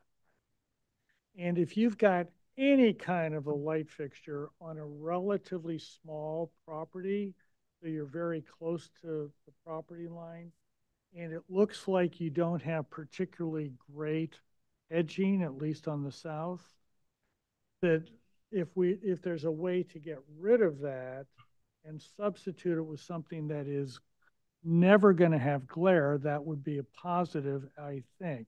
Therefore, the question is, would you consider that eliminating those lights in the back, costing you less money, providing you probably a more romantic feel? So, absolutely right. I think we'd be open to that. okay, public comment. Is there anybody? We're on for preliminary today and final. Is there anybody that would like to address the board at item number 4, 520 Ara Grande Lane, please? No requests. Okay, so as I just said, we're on for a preliminary final. It sounds like we're missing at least one detail. Will also said that the gate design and all of that is up to Caltrans or roads department or somebody. So it seems to me that final may not be quite right, but preliminary, I think it's definitely. And let's see what the rest of the board says. Comments, Robert, please. I think it's a nice project, given the size of the lot. You did a good job. The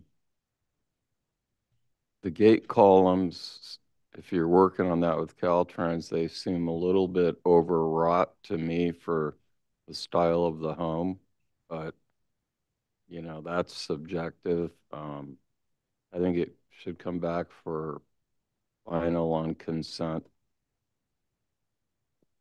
For the pickup few items.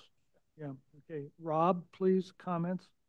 I agree with Robert's comments on the gate. That it might be too many clavos that could be simpler and bigger. But I think it's a nice project overall and looks clean and simple. I did make a comment the last time, and I'd accept it as is. In the rear lawn, it might be nice to encapsulate those trees in kind of a shrub bed and have the lawn be, they're kind of floating out there. And so you have this nice formal rear yard with the fountain in there. And I think if you kind of encapsulated the trees in a shrub bed and then had the lawn kind of a formal shape, that I think it might be a little more successful. But that's nothing. I'd support the project as is. Bill, comments, please. Yeah, I certainly grant it preliminary with final turn on consent. I appreciate the effort you made to reduce it off the setbacks, and thank you for trying to get as much landscaping buffer between you and the neighbors as possible. And if you can come back and further detail those columns showed in wood and the cap and how you're connecting it, and the trellis, and maybe one detail showing that column, it's plaster. And I'm on the fence, but I could hear what Robert's saying about the complexity of the cap of those columns at the gate. I'm okay with them, but if there was a way to simplify it, it might maybe tie a little more with the house. So anyway, that's it. Thanks. Yep, comments, please. I have no further comment to add. Yeah, I think this is a very nice project. In particular, I think the finishes or the color scheme that you picked is going to really make this have a art connection kind of project. There's a lot of times we'll see things that are white and they kind of, you know, but saying that, I know for whatever reason, there's 3 lights or 4 lights at the front door. It seems like a heck of a lot. Seems like it's kind of a lot of money. I know you've got that little L-shaped for and I think it's okay because I don't think any neighbor is ever going to see those lights, but it seems awfully bright. And I think that the backyard, if you can soften that lighting back there, get it off the house so that you're actually getting the light back where you want it, I think that will be a nicer project for you. And I regret to say that you have done probably as good a job as you can on a narrow lot, particularly on the south side with that fence rather than a hedge. I consider hedges to be the single quality that makes Montecito Montecito. But given the fact that the setbacks don't permit that, you know, I'm certainly not going to be opposed to the project because of that. But from my sense, you need to get it finished up before we give it final. And I think that that's roads and whatever they come down on the gates or not gates, steps or not steps, whatever, you know, and then any of the details Bill brought out. You were concerned about the chimney cap, right? And it looks to me like it's a little tight. I haven't done a chimney cap like that for years. The last time when I read the ICBO report, that's a no-no. Now, there may be other chimney cap details, but you might want to check to see what that ICBO is. So is there a motion for preliminary with final on consent, please? Motion to grant preliminary approval to come back for final on consent details that we requested. Okay, is there a second? Is there any further discussion, please? All those in favor? Aye. All those opposed? Yeah, we have one item left, but. Thank you. Thanks, Will. Thanks, Chuck. Yeah, we've got one more.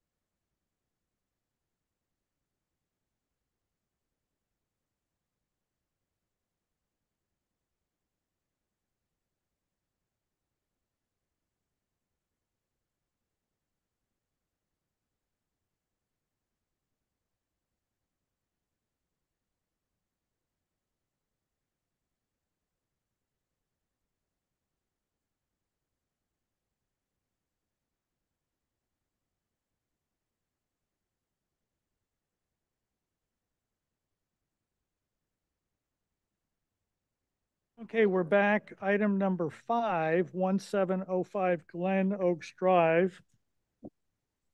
Ron, are you with us? Jennifer? I'm here.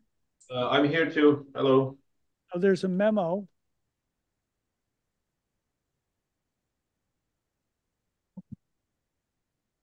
Based on comments made during the such and such hearing, the applicant has added additional trees along the north and northwest side of the property and provided new renderings. Okay, and Ron, are you here? I'm here. I'm here. Hello. Do you have the landscape architect here, please? Yes, we do. And the name, please? Ryan Rush. Why? Ryan, okay. Yes. Very good. And Jennifer, okay, so the floor is yours. You are on for preliminary. Oh, let me make the comments. Increased landscape screening along East Valley, which you've done apparently.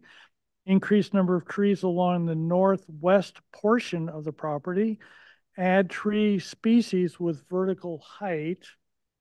Refine renderings, no action taken. So we're on for preliminary today. I made some comments about lighting as well. So Ron or Jennifer, whomever, floor is yours. Yeah, I can get in.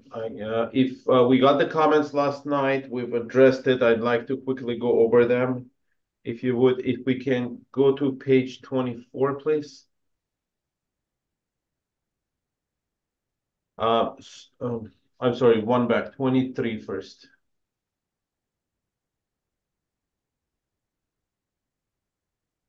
Okay, so we removed most of the exterior lighting. We left the ones that, in our opinion, is necessary for safety. We left 2 lights on both sides, on each side of the entry door, and then we left 3 lights on the side of the garage doors. Also, we have 3 light fixtures by the rear patio to lit up the patio. If we can go to next page, please. Yeah, here you see the patio lights again. All other lights are removed. If we can go to next page, please. Here we see the lights by the garage doors, by the entry, and on the left side, 3 light fixtures to lit up the deck. If we can go to and here's the spec of the light fixtures right here. It's down light, so minimize any spillage towards the neighbors. And next page, please. We used to have on the left side, we used to have some lights under the eave line of the upper floor. We removed those as well. And next page, we did our best here to refine the material board a little more. We specified the metal soffits with the materials we proposing to use. We specified the actual roofing material and type and a model for standing seam metal roof. We add some more details on stucco color. It's Sherman-Williams, what type of the actual model of the color we're proposing. The stone is specified also. Light fixture again, the same wood cladding color. That's pretty much it on material board. And then if we can go to skip one page, yeah, skip that one if you would, and go to renderings, next one. Then I can briefly go over the renderings. Yes, okay, so we've added landscaping to as much as we could with our resources we had in this 3D. So this is the view approaching the house by the driveway. And next is the inside the property, just to see the light fixtures location.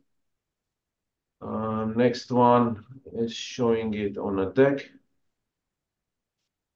All same light fixtures. Next one is the view from East Valley Road facing southeast. So you can see the house. Next one will be getting a little closer to the house. You'll see some of the roof. The next one, I guess, next slide would be almost like by the house, being close.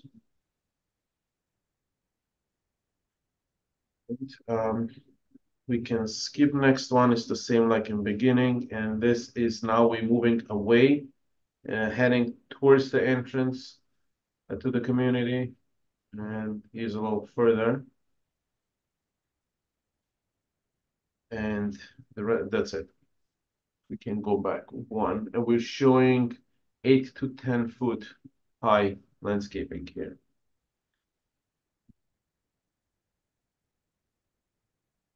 That's all I have on renderings. We can switch to landscape if you would like to, and then Ryan here can help us to answer any questions.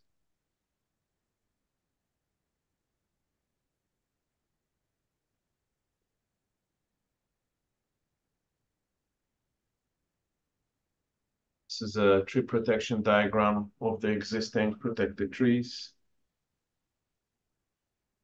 This exhibit shows the protected trees only.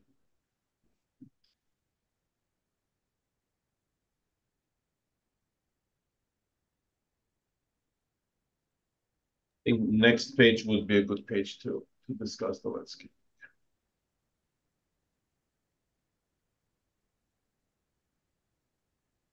That's it. Ryan, are you there? Yes. Hmm? Can you hear me? Yeah, we can hear you. Okay, so what we did is we added in several tipu trees along the north property line along East Valley Road, along with clusters of western sycamores, and also added in the 6 required mitigation trees, which are the coast live oaks, which are the uncolored tree symbols, which you'll find at the bottom of the landscape schedule there at the bottom. It's kind of off the screen. But those, yeah, they're there at the bottom. And you'll see I have 3 of those on the westernmost portion along San Ysidro Creek, and then on the northeastern portion along East Valley, kind of just along the top of that utility yard.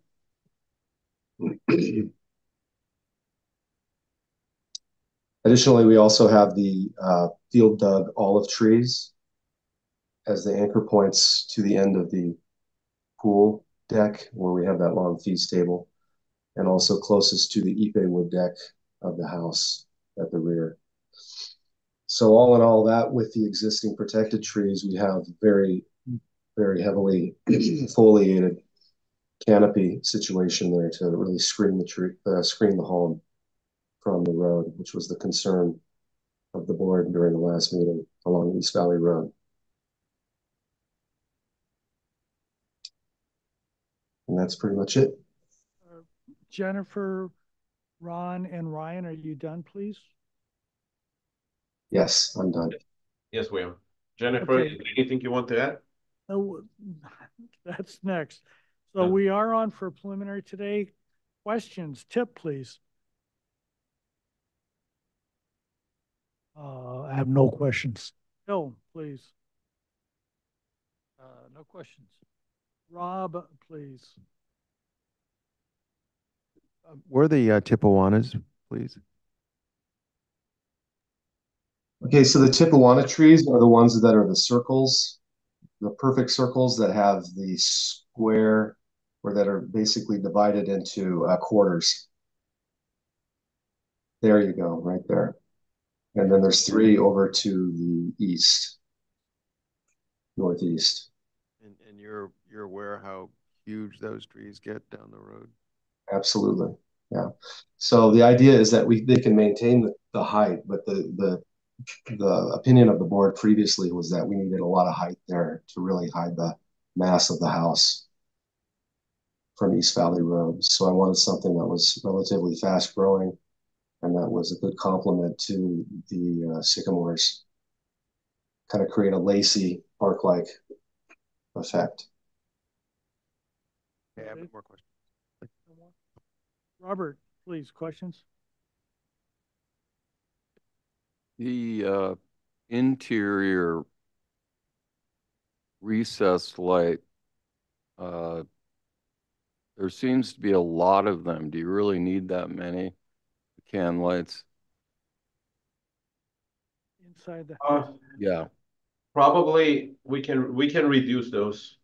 we worry about that float lantern effect John was talking about earlier, and I'm just curious, what is the wattage? Are they dimmable? Are they on, you know, a smart system or something like that? No They more will be, questions. yeah, they will be dimmable. They will be on a smart system, absolutely. And once we get closer, we planning to hire a electrical consultant who will calculate the necessary amount of light to put in there. But the only place that I see, well, too many of them, maybe the dining room area that has a little too much, but that's facing East Valley Road. The other ones are like we have four for the closets. Let me go to the lower level. Actually, the living area is not that many at all. We can quickly switch to that. I'll just quickly walk through it if you would. That's page 30. It's page 25.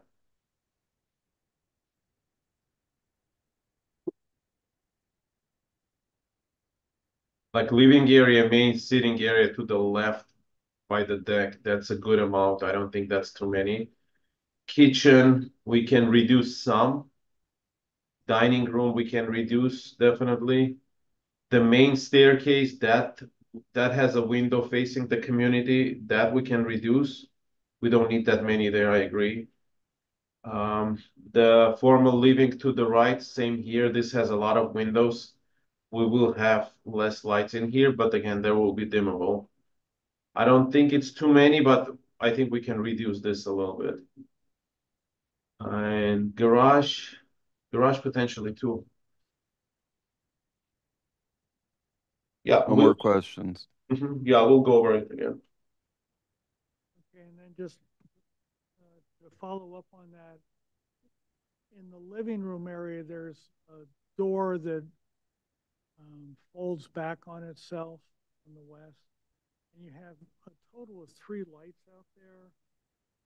Do you have room up in the soffit outside to have some downlights there rather than those wall lights? Does that soffit provide enough space, please? I'm sorry, I don't know if it's my computer or not, but I think you're breaking up a little bit. We can't hear you, John. Okay, so. Oh, they're much better. Thank you, Jennifer. I'm sorry. So on the west of the living room, you have an accordion door, right? Or stacking door. Thank you. Okay. And you have 3 wall-mounted lights there. Have you the question is, have you had considered down lights out there so that the fixture is more hidden than what you have there, please? Have you considered it? That's the question. Yes, and the fixture we're using is downlight. It has that decorative element, but the actual light source is hidden within that rectangle, the gray box. So Very the good. portion below, yeah, doesn't have any light source. It's completely down. Public comment. Is there anybody that would like to address the board on item number 5, 1705 Glen Oaks Drive, please? No requests. Okay, we are on for preliminary and preliminary only. Yep, comments. I definitely like the increased landscaping screening along East Valley Road. I think that helps. So other than that, I don't see any other comments. I think the project is ready for preliminary approval. Bill, comments, please. Yeah, I could grant preliminary approval. Come back to final consent. Rob? I think you guys have done a really nice job at advancing this project from where you started off. So I mean, there's some details that I would comment on, like that I think that the paving in the driveway, for instance, in the front walkway would benefit from some soldier courses and things like that to kind of, that are details you might expect on the construction documents. And the only other concern I have is the your trees, the use of them is a little bit like, I think where you have the California sycamores. Um, I don't think they're going to, I think you have some trees in a way that there's going to be some competition that you're not going to find helpful down the road or productive. You're getting some trees that are going to be way too big and they're growing the oaks. And so I'd kind of look at that again, but I think you've got all the right pieces. And I would just encourage you to maybe study the tree layout a little bit, but I would definitely approve this project. Robert, comments? Only comment would be, like you said, study the lighting, see if you really need that many based on the fixture you're picking. Is it you have a detail of the can light? I'm not sure yet, but is it a 4-inch, a 6-inch? What is it? How does, because the LEDs are so bright now that I would think some of those areas could be reduced just to make sure from the public East Valley Road, we don't get a glowing light bomb. But if you're going to get a study on it, that's fantastic. I appreciate that and think, yeah, preliminary is fine. And Jennifer, I know that at least we were continued 2 times and maybe 3 times at the very beginning of the project. And so from the very first point that you started with the neighbors till now, obviously this project has gone a long way. As a member of the community, I'd like to thank you for shepherding that along. And I also believe that this is a nice project. And, Rob, I think may have a point about sort of 5 years, 7, 10 years down the line. What's the landscape look at there? Yes, we want it covered up, but is there a way to achieve that so that it looks fabulous from this point on? So I would encourage you to take a look at that. And I assume Rob and I will take a look at it final. So is there a motion, please, for preliminary? I'll make a motion to grant preliminary approval with the applicant to return for final on consent. There a second? Is any comments? Just to study the lighting and to return with the details. You had details, but I think Study trees and studying paving materials. The detailing of it. and the details too, just so you're aware, the details that you have are fairly generic. So if you can be more specific with materials, call outs on your details like the metal soffits and He did hard call railing. out, he called out the matte finish, so he got that on there. I'm talking about the soffits were metal underneath the roof eaves. Did it show that too? I don't know. Anyway, you know what to do. Is there a second, please? Further discussion? All those in favor? Aye. All those opposed? Motion for adjournment, please? I'll move to adjourn April 4th to 2024. Second, anybody? I'll second that. Geez, I am so happy someone seconded it. Thank you. Yeah, we're gonna stay here all night. Gotta think about it. All those in favor? Aye. Oh.